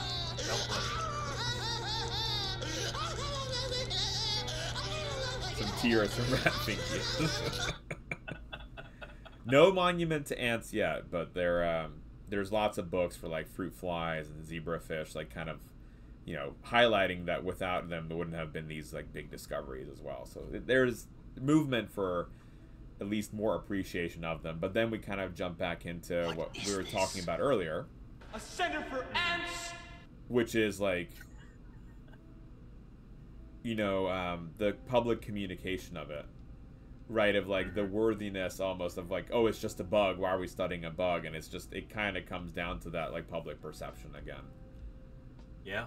Yeah. And it's funny too, like how that doesn't always jibe with the phylogeny as well as you think it would. Like you're talking about how, you know, it hits harder when it's a dog like Laika, but rats and mice are much more closely related to us as humans than dogs or cats are.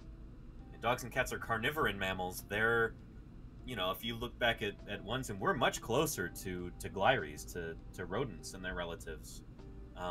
Like, rodents are the closest living relatives of primates. So yeah. At least in terms of major groups. I guess tree shrews are closer to primates, but you know what I mean. Yeah. Yeah.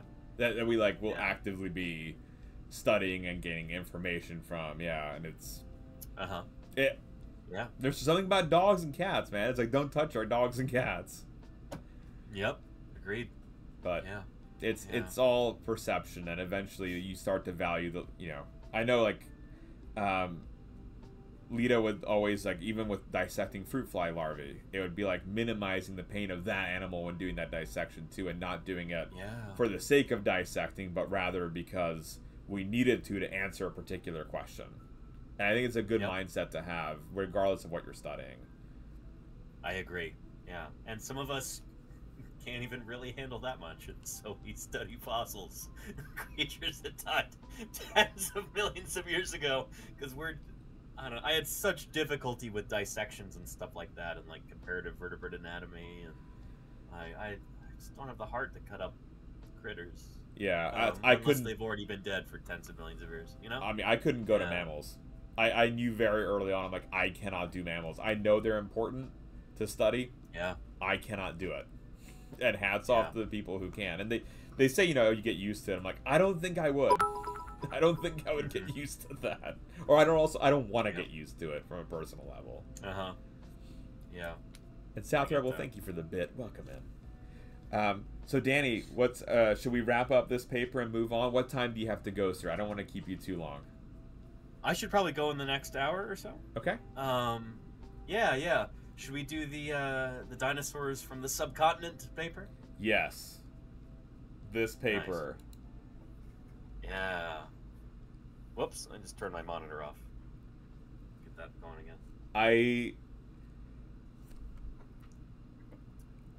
Please tell us. Oh my god, I have so many questions already about this paper. Yeah. Can I just give you like a brief background on... Yes. Please. Yeah. Because I know so little about, like, the Indian dinos. What is the state of fossil science there? Why has it been like this state? And what do you, like, why is this exciting? Like... Yeah. Oh, man, there's a bunch of... Let me get started. Holy cow. So, India is a really, really special place. Not just today, but also going back into the ancient past. So, during the Mesozoic era, the time of the dinosaurs, by the time the first dinosaurs are evolving here on Earth, all of the Earth's continents are all squished together into this one massive supercontinent called Pangaea. All the land masses are just like puzzle pieces. You know, you've got South America and Africa. That's why they look like they fit together like puzzle pieces, is because they do. They used to be stuck together, chat. And India used to be way down, stuck next to, I guess, the east coast of South Africa, the southern African continent right there. India was like nestled in there, sort of stuck between Africa, Australia, Antarctica, and Madagascar, just kind of wedged in there. And then when the continents break apart, India is stuck next to Madagascar, and then it breaks away. And for a big part of the Age of Dinosaurs, India becomes this island continent.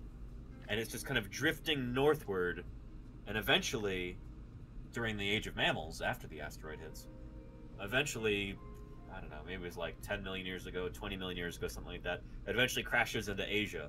And that's what pushes up the Himalayan mountains, which are still rising to this day. Mount Everest today exists because India crashed into mainland Asia. But that's not where it came from. It used to be stuck way down south. India used to be a southern continent. But anyway, as India breaks away and becomes this island continent unto itself, it develops what we think is probably a pretty unique assemblage of dinosaurs, unlike nowhere else on Earth. But they're still very mysterious. We don't know a whole lot about the dinosaurs that lived in India at the time, because historically, paleontology has not been a well-funded science in India. And it was the few dinosaurs that we do have from India were mostly collected by, like, you know, British people during the Raj, back when, you know, India was subject to the Queen and all that.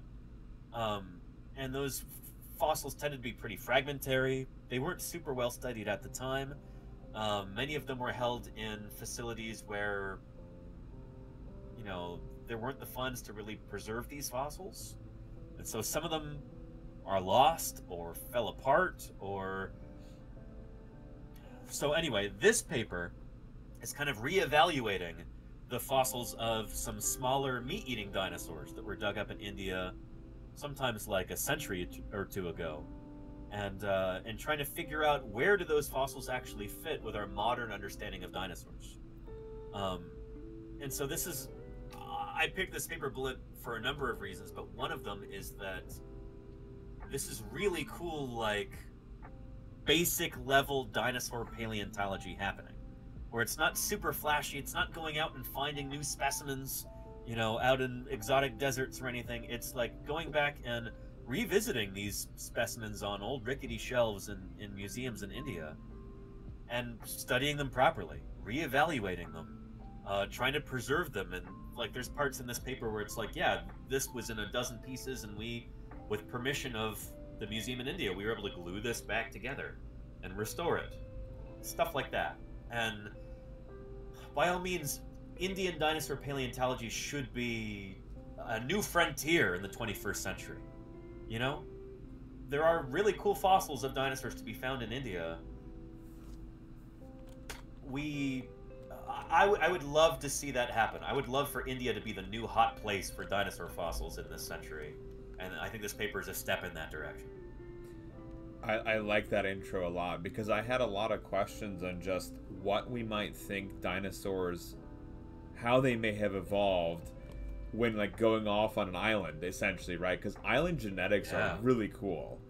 Just in general. Evolution in isolation, Yeah, but, like, an island as big as India, right? Yeah. Where there's, like, it's not just a small island where there's, like, a singular ecosystem. It's like you have tons of ecosystems on there. And you can study island biogeography and evolution on a scale that's never been done before. When looking at the dinosaurs. And so I thought that was one of the really cool components of that. It was like going back and thinking about it in that kind of context. And doing the reevaluations, I think, could be really powerful. One question I have for you right off the bat, though, and this is just about fossil science, of how you've been teaching us, is, and the same thing when you mentioned about, like, the colonizers coming over, is the importance of logging where you find that sample, where in the strata. Incredibly important. Like you mentioned, like, remember in, I think it was last week, you were telling us about, like, there's farmers in China who might look and just, like, take these fossils and try to sell it for money, but you've lost a bunch of information. What is the state of these samples like for that? Like, have we lost where in the strata or location data, and we're just kind of going on the cranium and trying to identify, like, what's a dinosaur and what's not, minus that info? Or, like, what do we have in reevaluating? That's a great question. Yeah. In India in particular, it's not pretty oftentimes, because, like, a lot of these fossils were dug up in the 1800s. And sometimes the original localities where they're from, even if they've been recorded properly, those original localities can't be relocated nowadays. Like, they can't be studied, because so many of these, like sandstone gullies, or like a little, canyon of bare exposed rock, so many of these places in India have just been turned into garbage dumps. So, like, literally, they've just become the rubbish tip for the local village or the local city that's grown, because that might not be an area that you can farm, and there might not be trees or anything. So, like, it's like, oh, it's just rock, just fill it in with garbage. And so, like, a lot of these classic fossil localities are today, they're literally trash heaps. I don't know if that's true of any of these particular fossils from this paper, but that is an issue that I've heard about in India, for sure. Yeah, because there was this map here that they provided. And so, like, one thing I was wondering was, like, what, how is this, like, a current map? Is it taking into account what the data had been at that point in time and tying it together? I think it's a current day map in that sense, yeah. Yeah, so like, there's been more extensive study of the geology nowadays. Gotcha. And it's like, I guess it would be hard to go back and talk about, like, where these samples were found, like you said, because even if we have like still like not rubbish dumps and it's just like forest or something, presumably over the course of 200 years has changed. Yeah, definitely. And India definitely provides challenges in that sense, kind of like the East Coast, like New Jersey does, Balloon, where like you get rain and you get a lot of plants, and it's like you don't have these beautiful extensive badlands of exposed rock everywhere. So instead, you got to be a little bit more. It requires more work to be able to find fossils in the first place. So at one point in the paper, they talk about one of these fossil localities where the fossils are actually found by like tilling up dirt in a farmer's field. And you just have stuff that kind of erodes up to the surface. And that's how they find these fragments of bones like that. It's very different from the kinds of environments that I work, the localities that I work in like Utah or Wyoming or Montana. That definitely provides its own challenges in that respect. There was a question from Celtic Elephant about, because India is like rainforest plains, acidic soil, could that contribute to decreased fossils in that area? Certainly. Yeah, for sure. Just the vegetation, for one. Like, it makes it much harder to find fossils if you can't just walk along beautiful exposures of bare rock. But yeah, and the acidity of the soil might have something to do with that as well, where you just might have faster erosion. Yeah, but the bigger factor is really going to be that you just have more plants everywhere, and that makes it tougher to find fossils for sure. Partly because those plants are breaking down sedimentary rock and turning it into soil. We don't find fossils in soil; we find fossils in rock. Yeah. So finding exposed rock is tricky sometimes in a place like India, more so than in other places that are drier. Does that make inherent fossilization, the beginning stages of that, also harder to happen? Not really. I mean, that was so long ago at this point. So, like, more than 66 million years ago that, like... Yeah. I don't know. Fossils don't really form on forest floors, for the most part. They form in environments where you get bones buried under sediment. So it'll be in a stream channel, or at the bottom of a river, bottom of a lake, in a swamp, someplace like that where you can get layers of sediment that cover bones. That's where you get dinosaurs preserved. If you had a dinosaur that died on a forest floor, and there's no real shot that's going to turn into a fossil. Like, Gotcha. Those bones are going to decay, just because everything gets like recycled in a forest. You get fungi and decomposers and stuff like that are just like working to break all that stuff down. You got to get the magic ingredient really is burial. It's got to be buried in sediment before it can actually become a fossil. And presumably, as Sparky said, like the fossils, like if there's like a root system as well, like that could also further destroy. Shoot, that happens today. After fossils have already been preserved and they've survived for tens of millions of years, sometimes you get like a really nasty bit of sagebrush that just decides to grow in the middle of a dinosaur bone, and the roots go through it in search of nutrients, and then they just like break up the bone from the inside. Really? And so sometimes in the field, oh yeah, I found so many different dinosaur bones, where they're just turned to powder by modern plants, like plants today. Just bones provide like a really convenient place for them to get nutrients. It's like a place that water collects during rainstorms.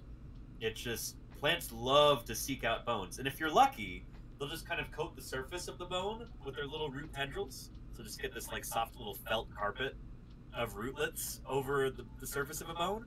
But sometimes they find their way into the bone and they just break it up from the inside, and that's really aggravating. But it happens a lot. Wow. Yeah. Do you find it in the Badlands too, like that, where it's not? Oh yeah. Like, I'm talking about in the Badlands here, gotcha. in Wyoming, in Montana, in Utah. Yeah. So presumably here in an already more, tropical, rainforesty environment, you're going to have difficulty. So the fossils that they have found, right, are all the more important to categorize and preserve and restore, because you're probably already at a negative starting point in terms of the likelihood of survival. That's a really cool way to think about it. Is like, it kind of reminds you of that study that we talked about a few weeks ago with like Africa. Uh-huh. Right, that we were talking about, like the taking ownership of the data and like pulling in the locals for that and like giving them like the authority to work on it. It almost feels like this study is similar in that like it's wanting to start up.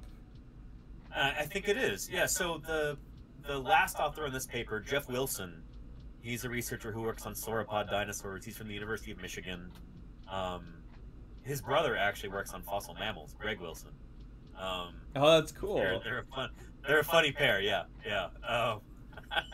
I bet the dinner table conversation. Yeah, delightfully disparaging things to say about one another. It's pretty funny. Oh, no. But yeah. Anyway, so they're both professional vertebrate paleontologists. But anyway, so Jeff Wilson is kind of like he's got the facility at the University of Michigan, and he's got funding and stuff like that. And then there are these researchers, I think, in India, like in the country of India itself, and they did a collaboration with Jeff Wilson, and they shipped him fossils and stuff like that for him to be able to study there. And actually, I don't know exactly who was where. It could have been that some of these scientists with, Indian-sounding surnames, maybe they're already at the University of Michigan or something. I don't actually know. But it's really cool that there could be this international cooperation like that, where, I don't know, it points in the paper, they said, yeah, well, here's our methods. These fossils were brought from India to Michigan.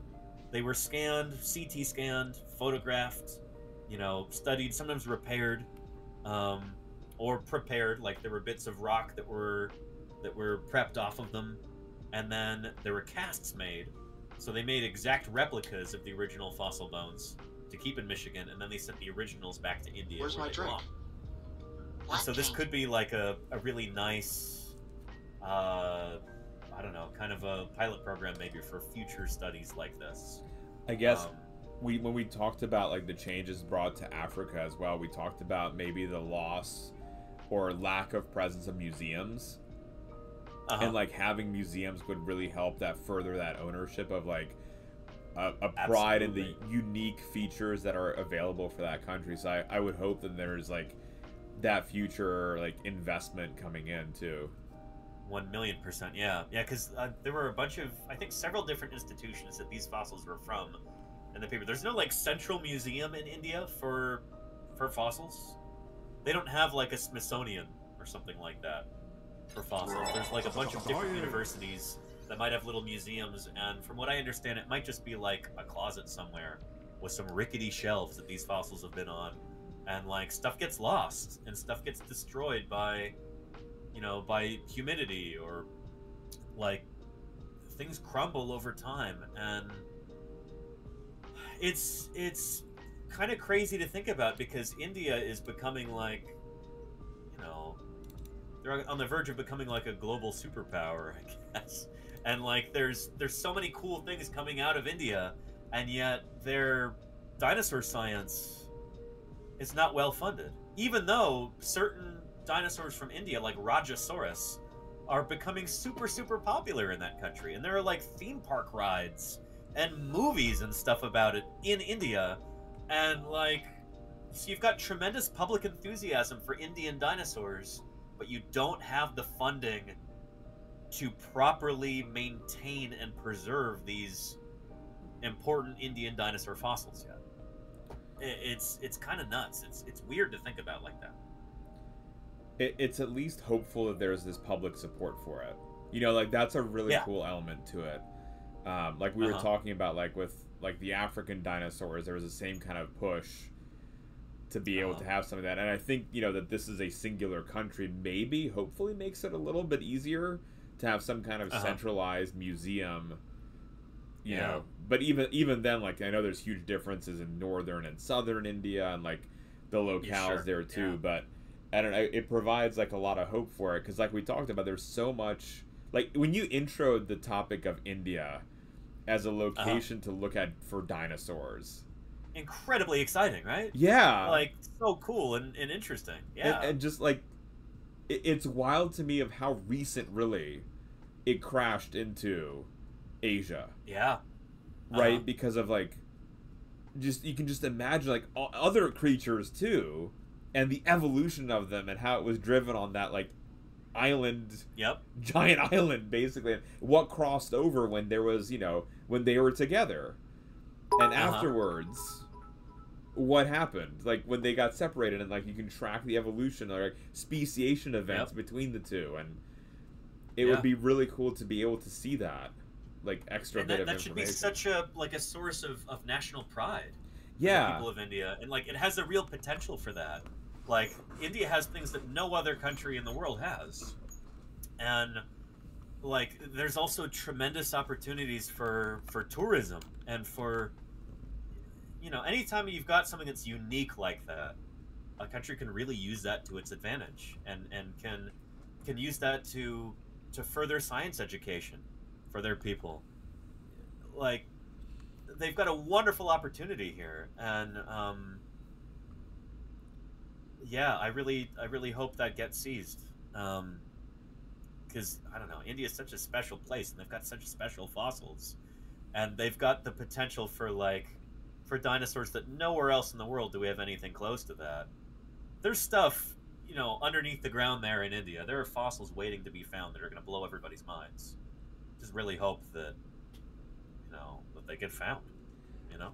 So is that I know we're rabbit holing a little bit, but is that a dream site that you would like to dig at? Like if you had the opportunity to leave a feeder field site? Oh yeah. I've wanted to go to India for a long time. Oh, and hello, sweetie pie. We're having a feline visit here. We got a double because Socks is back in frame. Oh, and Sweetie Pie's got her own socks here. She's got those little, you know, little bits of white on all four of her paws. I'm sorry, what were we saying? Oh, going to India. My dad has been to India. I think a couple of times. One time he actually did an auto rickshaw race. So do you know what a tuk-tuk is, Balint? Yes. Yeah, so he did a nationwide tuk-tuk race for a company that he used to work with, where they did this as like a publicity stunt, basically. But him and like a motocross guy, they were a team, and they went all across India, and they came in second place, which was really impressive, I think, out of a team. I don't know how many teams. Wow. But anyway, he just told me, he comes back, he's like, Mijo, you'd really like to. I think you'd like India a lot. You should really go. And so someday I'd like to be able to go, and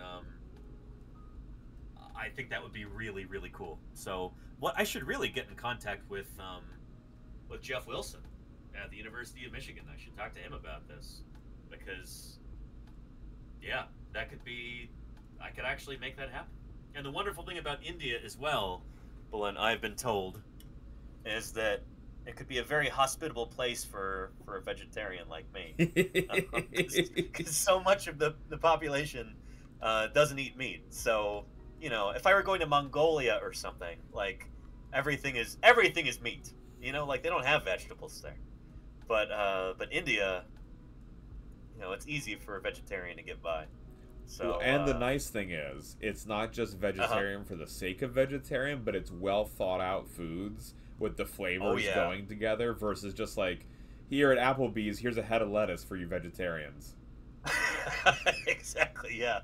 I think it was an Onion article. It was like, vegetarian option at local diner is just head of lettuce on white bread or something. So, Lita, when I guess this was like when she was an undergrad, that's what they actually like brought her out, was a head of lettuce. They were like, this is our option, because it was like they had a salad, but it had bacon on it. And she's like, so can I get it without the bacon and dressing on the side? And they just brought it, here's lettuce, and here's a thing of dressing. I can relate. Ugh. Yeah. Or, I mean, I guess I have one of my best friends is vegetarian, and he was, when he was interviewing at Emory, he got a thing of chicken as the vegetarian option. They used to happen in Montana all the time. It's like, yeah. I'm like, you know, I'm not really, because you can't say the V word there in certain parts of Montana, or they'll run you out on a rail. But say like, can I, you know, what do you have that's, you know, not really meat heavy? I don't know if I'm feeling like a meat heavy dish today. I'm like, well, there's the chicken, or you could have the pork, or the venison. To them, meat just means beef. Yeah. So, yeah. Yeah. You get the venison is just such a random option. Yeah, that or goat. I've also heard goat is the vegetarian option. What? You know? So, Well, yeah. I guess they ate cans, so it's. Yeah. But Yeah. so, like, for you on this paper, what is your favorite part? Because I really liked the topography slices that they did, like the computer simulation. I thought think these this was were their new jawbone that they had, by the way. The what? Which also I found their restraint very impressive here. Let me pull up the paper and make sure I've got this right. What do you mean by restraints? So in this paper, they described a new jawbone of a theropod dinosaur from India. And a lot of other paleontologists would just absolutely have, if they found like, oh, holy cow, a fragment of a jawbone from a dinosaur in India, bow, that's a new genus and a new species right there. We're going to give this thing a name based on a single fragment with no teeth from a jaw. And they didn't do that here. Okay, so that might seem like a low bar to clear, but they did not name it, and that's a huge deal. Sorry, when we said topography and you said restraints, my head went to the sample restraint on how to like get the image. I was like, oh, what do you mean? No, not even that specific. Just they had this cool new material, and I believe, yeah, they just call it Noasaurid indeterminate. Yeah, and so this is the problem. Like, a big part of what they're trying to correct in this paper is that researchers back in the 1800s were naming these different dinosaurs based on the tiniest little scraps. And at one point, they had, like, I think 3 different vertebrae from a theropod dinosaur. And they say in the paper, it's funny how they were, they said this very kindly, but they're like, oh, what were previously attributed to phylogenetic differences were actually just, like, differences of the vertebrae in the, in the axial column. So it's like, they had a neck vertebra, a back vertebra, and a tail vertebra, probably from the same animal, and they gave these 3 different names. They're like, look how different these vertebrae look. It's like, yeah, they look different from different parts of the body. This is what dinosaur paleontology was like back in the 1800s, especially with, I don't know, India was back then very much a backwater in terms of fossil science. And so you didn't have, like, the best and brightest paleontologists of the day working on this stuff. It was people who were, like, you know, colonial overseers or whatever, or like, you know, British officers who were stationed in India who liked hunting fossils at the time, that kind of thing. And they'd name these things, and they'd just, yeah. So it's created like big taxonomic messes for us to clean up, and that's part of what this paper is doing, is cleaning up those messes and trying to be a little bit more intelligent about not naming things based on scraps, like here. Does that make sense? You've mentioned that was, I mean, that just wasn't just here, right? That was a phenomenon for a while. Oh yeah. And like a place. global issue. And we talked about like how you, like, what side of the pendulum you're on for, like, how conservative, like how likely it would be to name one versus like others, right? Where it's just like this, it might not be a mini version or a younger version. Like, let's just jump to make this a new species.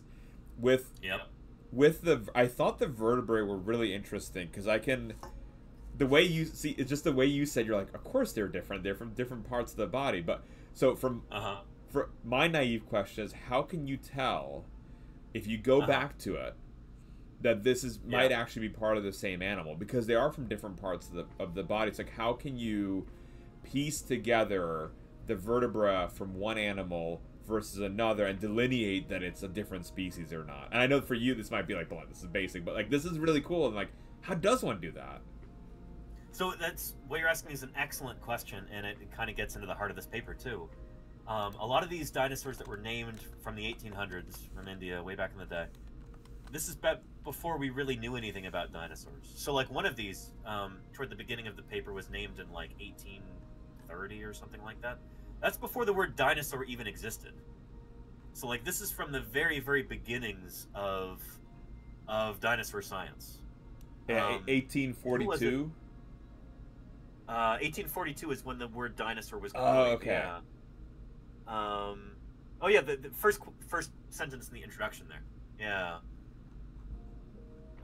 The first reported discovery of dinosaur bones from the Indian subcontinent dates back to 1828, when British Army Captain W.H. Sleeman recovered caudal vertebrae with a notable ball and socket joint from the Upper Cretaceous sediments of Jubalpur. There you go. At the time, the name Dinosauria had not yet been coined. So this is from like the very beginnings of dinosaur science, before anybody really knew anything about dinosaurs. Like, this is from the very birth of this field. And so different bones got different names at the time and stuff like that, but nowadays we can compare these if we find them again, like these authors did. Mm-hmm. If you go back and find these original specimens, you can interpret them in the light of what we know today. So now we have a really good sense for what neck vertebrae should look like in small meat-eating dinosaurs versus back vertebrae versus tail vertebrae. Like, we've got a good search image for all this stuff. Like, we understand this stuff at such a higher level than anybody did back then that it makes it really easy to reinterpret these old finds and be able to figure out what's really going on with them. And that's, I think, one of the reasons why this paper was so exciting to me, is that so often in paleontology, that old stuff kind of gets neglected. And here, they're reinterpreting those old fossils, and they're like really doing their homework and trying to like kind of make good on those old finds and recontextualize them in the light of what we know today. So when you're finding like vertebrae, are you doing then homology? Like, here is what we know about vertebra in dinosaurs. Yeah. Let's try to find a closest match to interpret what might this be a part of. Like, maybe it's a new species, but is that how you would interpret it's a small meat-eating dinosaur because the structure of this vertebra looks like this existing? Yeah. Okay. Yep. See, that's amazing that you can get that information from a vertebra. Oh, that's so simple, Bullet. That's nothing. I get amazed. That's what we do, you know? Yeah, but the vertebrae, they change so much in different groups of dinosaurs that, like, you can narrow it down to at least a family level usually, if not like a genus level, just looking at a vertebra. Yeah, it's, if you get to know your osteology, it's like, there are people who can look at a single, neural arch of a vertebra, just like the top part that the spinal cord runs under, and you could say, oh yeah, well, this is definitely from a non-hadrosauriform, just based on something like that. And it's that's what so much of vertebrate paleontology is just looking at, what might appear to be really small fragments of bone, but they're really informative. And you go, oh yeah, I've seen this in this group and that group, and we can narrow it down and we say it's part of this family right here, just based on that.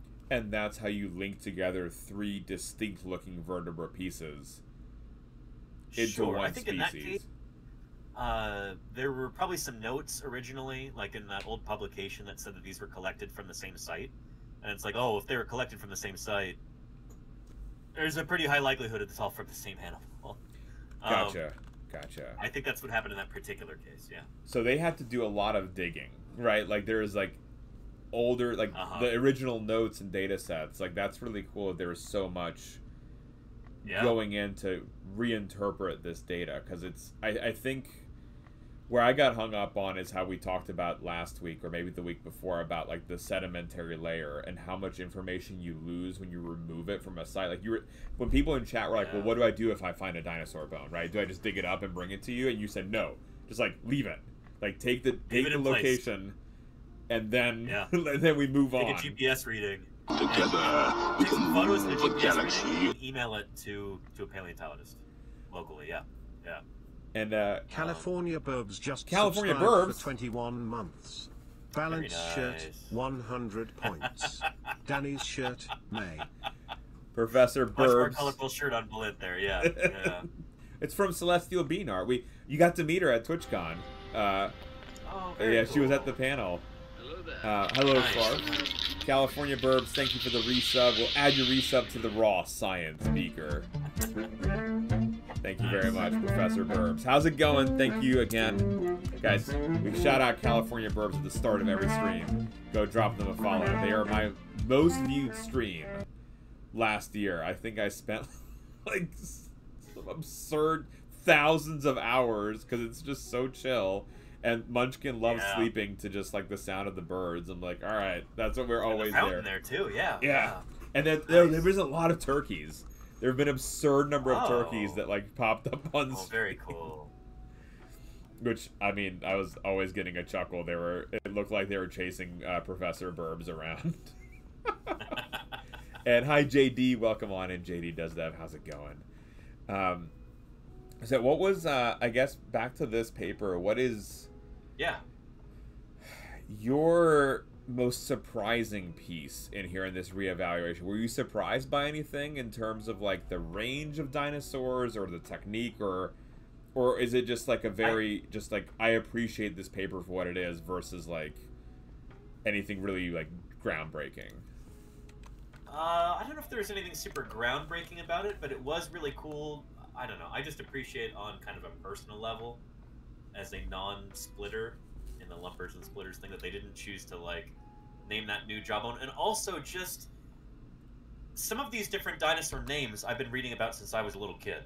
Okay. Like Jubelpuria and Lametosaurus, and there were some other ones too, like Velociraptor and stuff like that. Lavasuchus, Indicus, etc. You hear these names kind of floating around. They're obscure things that were published a long, long time ago. But it's always like, oh yeah, it's just some kind of... We don't really know what this dinosaur was. And here, they're actually able to say, yeah, these are probably Noasaurids and Abelisaurs, which are... those are two groups of meat-eating dinosaurs, mostly from the southern continents, from places like South America, Australia, and Madagascar. And so, kind of like meeting these dinosaurs again in adulthood and going like, oh yeah, you're an Abelisaur, or you're a Noasaurid. Suddenly they make a lot more sense. And that is really, really cool to me, that just like being able to take something that was once so mysterious and make a little bit of sense out of it like that. It's no longer something that's just like, oh yeah, there's this name with this really scrappy bone and like who knows what it is.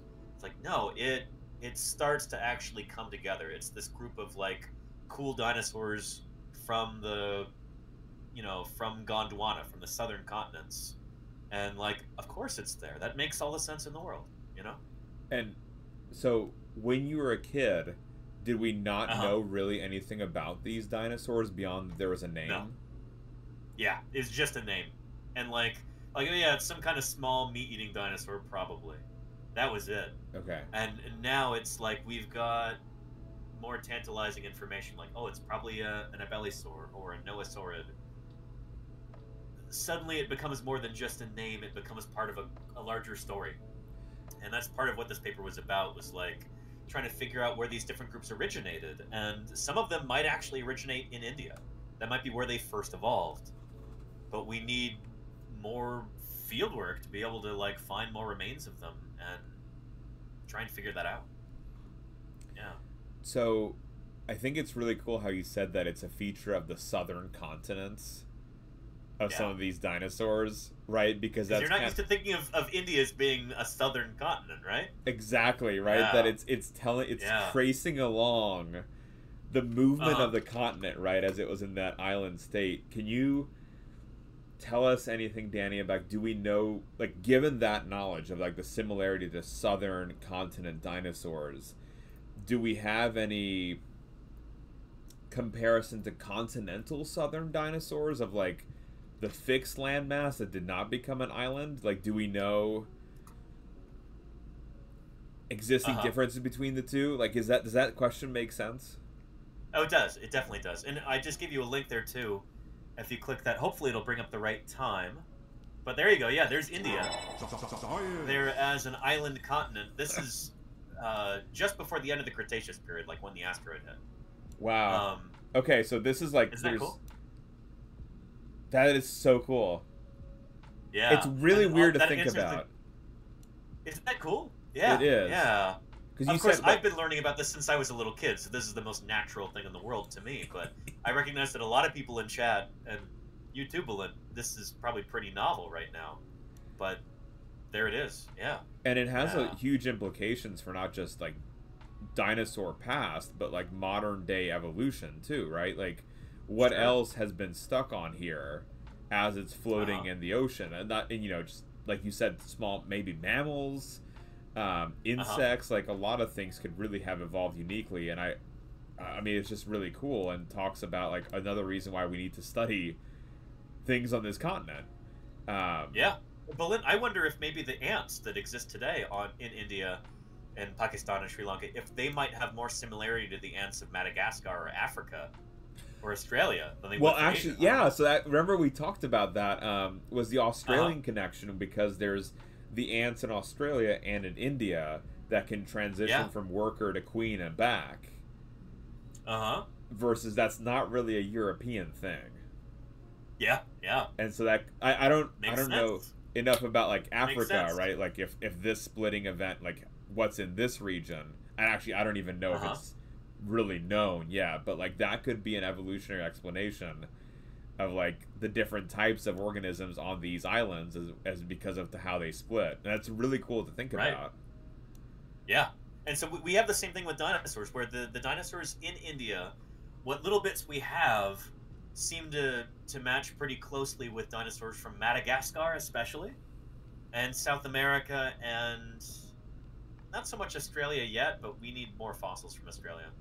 They really match really well with Madagascar and South America, and Africa too, to a certain extent.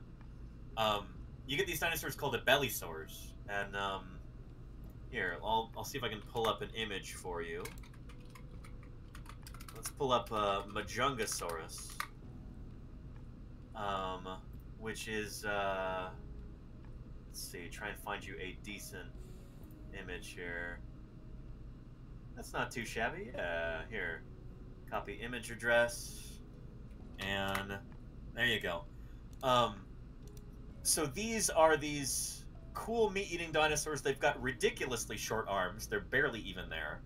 In fact, we're not totally sure if their arms were even like free. They might be like stuck to the side of the body. They might be like within the body wall. It's like totally vestigial. Probably not, but it's possible. Yeah. Yeah, but they seem to be vestigial. Like they have no use for their arms anymore, it seems. Wow. We've got dinosaurs like this from India and from Madagascar. This one is from Madagascar. This is Majungasaurus. Rajasaurus, like I was talking about earlier, the one that's really popular in India, looks just like this, basically, but it's from India. And then these guys are all over South America as well. And we don't have them in North America. We don't have them in Asia. There might be a couple of them, maybe, from Europe. And then there's a few from Africa. But it's like these are quintessentially Cretaceous southern dinosaurs from Gondwana, the remnants of the ancient supercontinent in the south. When Pangaea broke apart, it was Gondwana in the south, and then Laurasia above. Laurasia was North America, Europe, and Asia. Gondwana was South America, Africa, India, Madagascar, Australia, New Zealand, Antarctica. So yeah. So this is a good example of like what we call endemism, maybe, or maybe this is, I don't know, maybe it's not true endemism, but like endemism is when you get like you might already know what this is, Balin. No, please. Like it's when you get different populations that evolve specially in places in isolation. So like these dinosaurs are endemic to South America and the other southern continents. They exist only there, really, and that's kind of their stronghold. So the isolation for that is the southern area. Yeah. And then when the continents split, it's almost like it maintained that kind of isolation. and there might be differences in these animals, but like the base shape, like because they had a common ancestor. Yeah. So this is like the Abelisaur lineage, and then in North America, and Asia, and presumably Europe too, you've got tyrannosaurs that are kind of filling this niche there. So T-Rex and its relatives, they're doing their thing up north, and at the same time, these guys are kind of the tyrannosaur equivalent for the south. And because they're geographically isolated, you know, tyrannosaurs in the north, abelisaurs in the south, and yeah, it's cool to think about. So Rajasaurus, which looks very similar to this, sometimes, because everything has to relate back to T-Rex in popular culture, people call it the T-Rex of India. India's T-Rex, Rajasaurus. Yeah. Is it a similar size to this one? It might be a little bit smaller. Let's look up Rajasaurus. The only reason I ask is because my understanding is T-Rex is larger than the height of a person, Tyrannosaurus right? is definitely larger. Like the imagery that you're getting of like India's T-Rex isn't really correct, right? Yeah. So here's an image of Rajasaurus with a person for scale. Whoops. Hang on, I don't think that went into the chat properly. Let's see. Copy image address. No, hang on. I gotta open this new tab first. Sorry. No, you're fine. Google Images.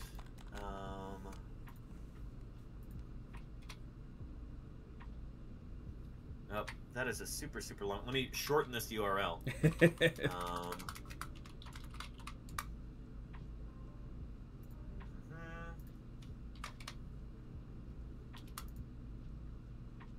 There we go. Okay, give that a try. Oh wow. Okay, so not much. Ooh, and I like the colors. Are there any preserved? No. No. Okay. No. Not for these guys.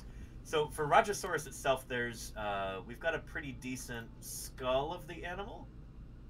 Here, I'll just show you the Wikipedia page, and then you can find that image with the skull. But yeah.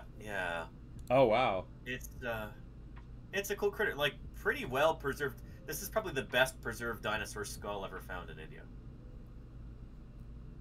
I mean, it looks beautiful. Doesn't it? Yeah. Parts of it have been reconstructed, so that it's not all original there. But the lead author on this paper was Jeff Wilson. Oh, 2003. cool. So he's been working there for a good while now.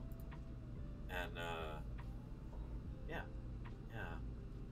It's funny, I worked with his brother, Greg Wilson, in Montana years ago.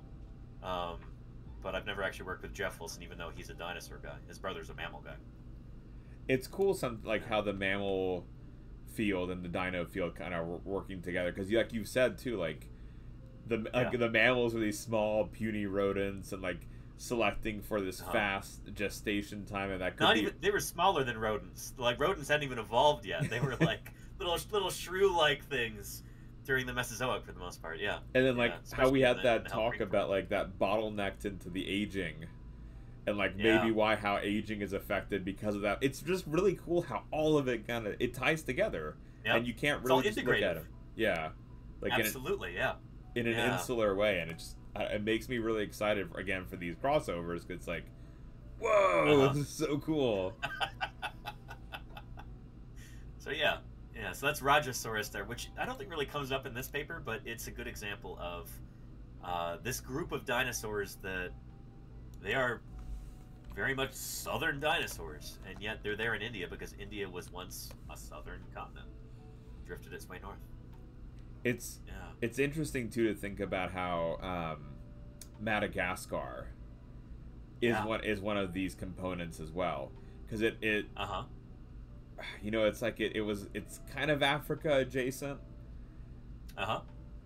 but then it has like these features of India and Australia too, and it just kind of speaks again to how everything was that one continental southern plate. Because I know with like fruit fly biology, we study Madagascar because it has a couple of individuals where it's like, well, how did they get here, and they shouldn't have been here, but it's like that speciation event that took place. Like there's Drosophila martiana that's on Madagascar. That's particular for them, and it's like that's a different speciation event that happened, but like you can trace it back to like some of the landmass splitting, but it's like new enough where it's not just that, and so it's just neat to see like all these different components like, you know, being bridged together. It's cool stuff, yeah. And again, like an illustration of why India is so important and so interesting.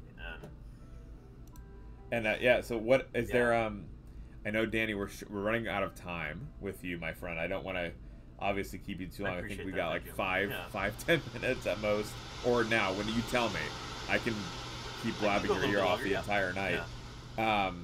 I guess like final thoughts maybe on the importance of this study. Like, I don't know, you said in the email you thought it might be a little bit dry, and I thought it was really cool to be able to go back and revisit, like, because I just know so little about Indian dinosaurs. Like, you said, like, as a kid, like... That's true of everybody, though. We don't know a lot about Indian dinosaurs in general. Well, I didn't know about Rajasaurus. Yeah. You know, like, that was... Yeah. And it's just really cool, like, how you as a kid knew about this, and like how revisiting the paper, like there was more, like I can't, that's such a cool feeling to be able to get. Like, I guess I had the opposite where revisiting plesiosaur the first time on your stream and finding out it's not a dinosaur. Yeah. But yeah, I guess final thoughts on the importance of this paper. Do you like, what would you say is like the big important takeaways on this? I really, really hope that people in India who are in charge of things like science funding and stuff like that, I really hope that they sit up and take notice, and that they develop a kind of a pride in their dinosaur heritage, because there are untold wonders to be found in India, in Indian dinosaur fossil fields. I really, really hope that this becomes a major national point of pride for the people of India, because they've got so many cool dinosaurs that are just waiting to be dug up and studied and published and paraded before the public. I hope that this paper helps usher in like a new golden age of Indian dinosaur paleontology. That's what I'll say. Do you think it will? We talked about that one from remember the citation study of like looking back at that database, and that was kind of an attempted lightning rod to get more awareness to those databases and change the mindset. And I think our consensus at the end of that was, well, it probably won't have as strong of an impact as we're hoping. Do you have any insight as to what you think the effect of this will be? Like, is this a big enough journal to make a splash, or are we kind of just like hoping? No, this is my home journal. This is the Journal of Vertebrate Paleontology, which is like, that's our society journal for the Society of Vertebrate Paleontology. It's not high profile. Gotcha. But this is a cool paper, and it's really cool to see this kind of like basic level research being done and getting published. I think really if there is a big change in how dinosaur paleontology is funded in India, it will not come through the journal front like this. It'll come through, like, I don't know, as I understand it, a lot of things in Indian politics are like, you just got to know the right people and make the right case and then make the right connections. And that's not, I don't think, what these researchers are trying to do. They're trying to do what researchers do. They're, trying to do science. Mm-hmm. It'll take a concerted political effort, I think, to actually make a big change there. And hopefully somebody can do that. I don't think that's my place, certainly. I've never even been to India yet. But it's interesting of how you were saying that they were able to take stuff out, put it back together, and bring it back. Because I know we talked about it before with like ants and other creatures like that. It's illegal to take anything out of the country. Like, if you want to work on it, it has to be in the country, and you can't take anything out.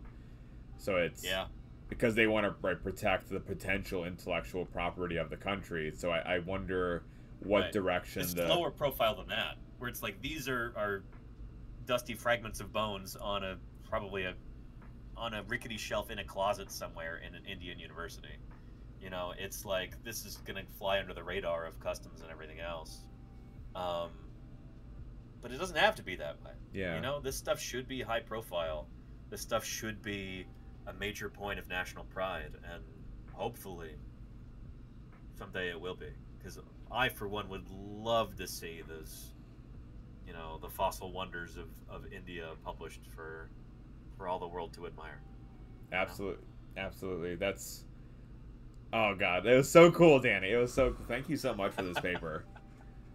Yeah, of course. I'm really glad you liked it. I was afraid it was going to be too, I don't know, arcane or dusty, but I think it's... I like how you illustrate it. Like, again, it's not my field of expertise, but I think it's super important, and just, like, where my thinking is like, little bit in dabbling in evolutionary genetics is just, like, what happened with India. Like, as it was an island, right? In terms of dinosaurs, and your intro of like why this is important like was even more of an eye-opener, because I didn't realize that it was to this point 66 million years ago it was still free floating like this, right? Oh, yeah. So that's not only dinosaurs, but like tons of modern species, like what you said, 20 million years ago that it crashed in and started forming the Himalayas. Something like that. Don't quote me on that. But right, that's like relatively new, and so like how much has evolved, and like how many secrets the country hold. Like it's so cool, and I think like there's nothing about this that this is boring. I think this is really exciting stuff, and not just for dinosaurs either. I mean, we've been talking a lot about dinosaurs, but the Indian subcontinent, India, Pakistan, are already really well known currently for probably being the birthplace of whales. Whales probably evolved there. Like, as India is getting ready to crash into mainland Asia, you've got this warm tropical sea there, and the earliest fossil whales that we have are from there. That's probably where whales first originated, back when whales still had legs and they walked around. We were talking about this yesterday on my stream. But Pakicetus is from Pakistan. Indohyus is the earliest non-cetacean whale ancestor that we have. That's from India. You get Ambulocetus, the walking whale. That's literally what the name means. That's from India, or from Pakistan, I forget. But that part of the world is already well known to paleontologists as the birthplace of whales. And I think, I don't know how I'm not a mammal guy, so I don't know how much people in India recognize that and how much national pride there is for that, but that's also really, really cool. India's got an incredible fossil heritage, and it'd be really... Mini Pie, don't drink that. Stop it. That's my water.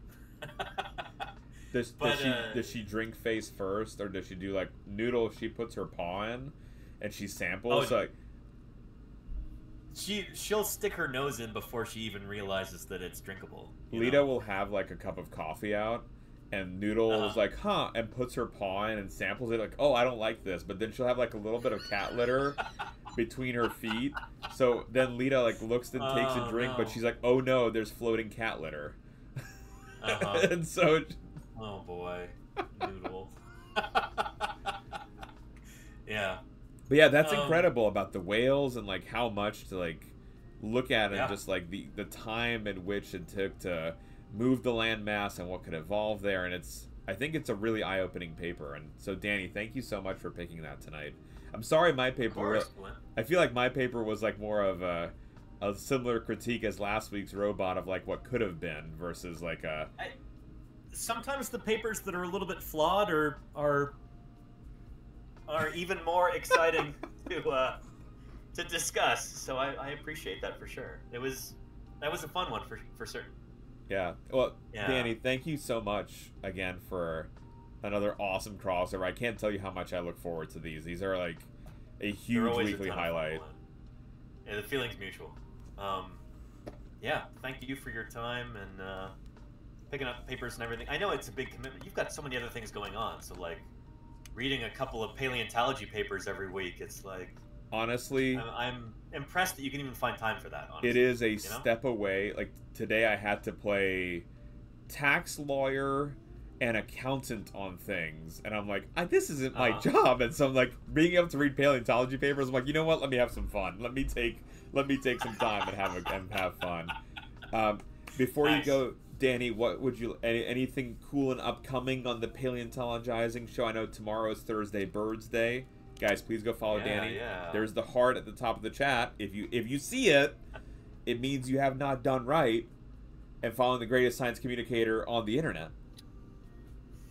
Or if you're on mobile, it's down below. Both places. Yeah, what's going on this week? Let's see. Shoot. This is a dinosaur. This I've got Birdie dinosaur. Well, Dinosaur next birdie. week, I'm hopefully going to be Birdie, interviewing dinosaur, another dinosaur, guest birdie, paleontologist on stream. That was was it Monday? Monday this week that you Yeah, it was had? Monday this Yes. week. Interviewed Ethan from Yeah. from fieldwork and everything. I still need to reach out to some other paleontologists. Shoot, I got to do that. But hopefully next week we'll be doing that again. Also, it's Darwin Day next week on February 12th. So we'll be talking about old Chucky D, Nice. old Charlie Darwin, and yeah, talk about natural selection, and his discovery of that, and all that good stuff. That's always a fun one. Anything about beagles? Oh, well, there's the HMS Beagle, of course, as you well know. Yeah. But as for beagles and dogs, I don't know. Maybe. Yeah, I like we can work that in. teaser. Yeah. And what else? Valentine's Day is next week as well, but I've got an important museum meeting that day. So I might have to either move the Valentine's Day stream earlier or after that. We'll see. But we'll be talking about dinosaur reproduction and what we know about that for Valentine's Day. Nice. So it should be a fun week next week. Yeah. Chat, full Yeah. disclosure, it's never not a fun week with Danny. It's always, every stream is a hit. So please go follow Danny. Like, I can't tell you how I know I get to glow, but I can't tell you how much I love your streams, truly. And this is an honor to share a stage with you. So thank you again, Danny. Again, the feeling is mutual, Belinda. Thanks for having me on. And yeah, I hope you have a great rest of your week as well. And you and Lita and Ilona and the cats. Yeah, you as well. I mean, we'll be seeing you tomorrow, sir. We're always 5 p.m. Eastern. I'm there. I'm ready. I appreciate it. I will see you then, Belinda. Thank you, Danny. You take care. Have a great one. And thank you, chat. I'll see you later. Bye-bye. Bye, Danny. Guys, that was the lovely and amazing Professor Danny Anduza on our crossover stream again. Thank y'all for your questions. That was always a lot of fun. I love these crossovers, talking science, talking about the unique papers and our different perspectives and like our different backgrounds. It makes it a lot of fun. So thank y'all again for hanging with us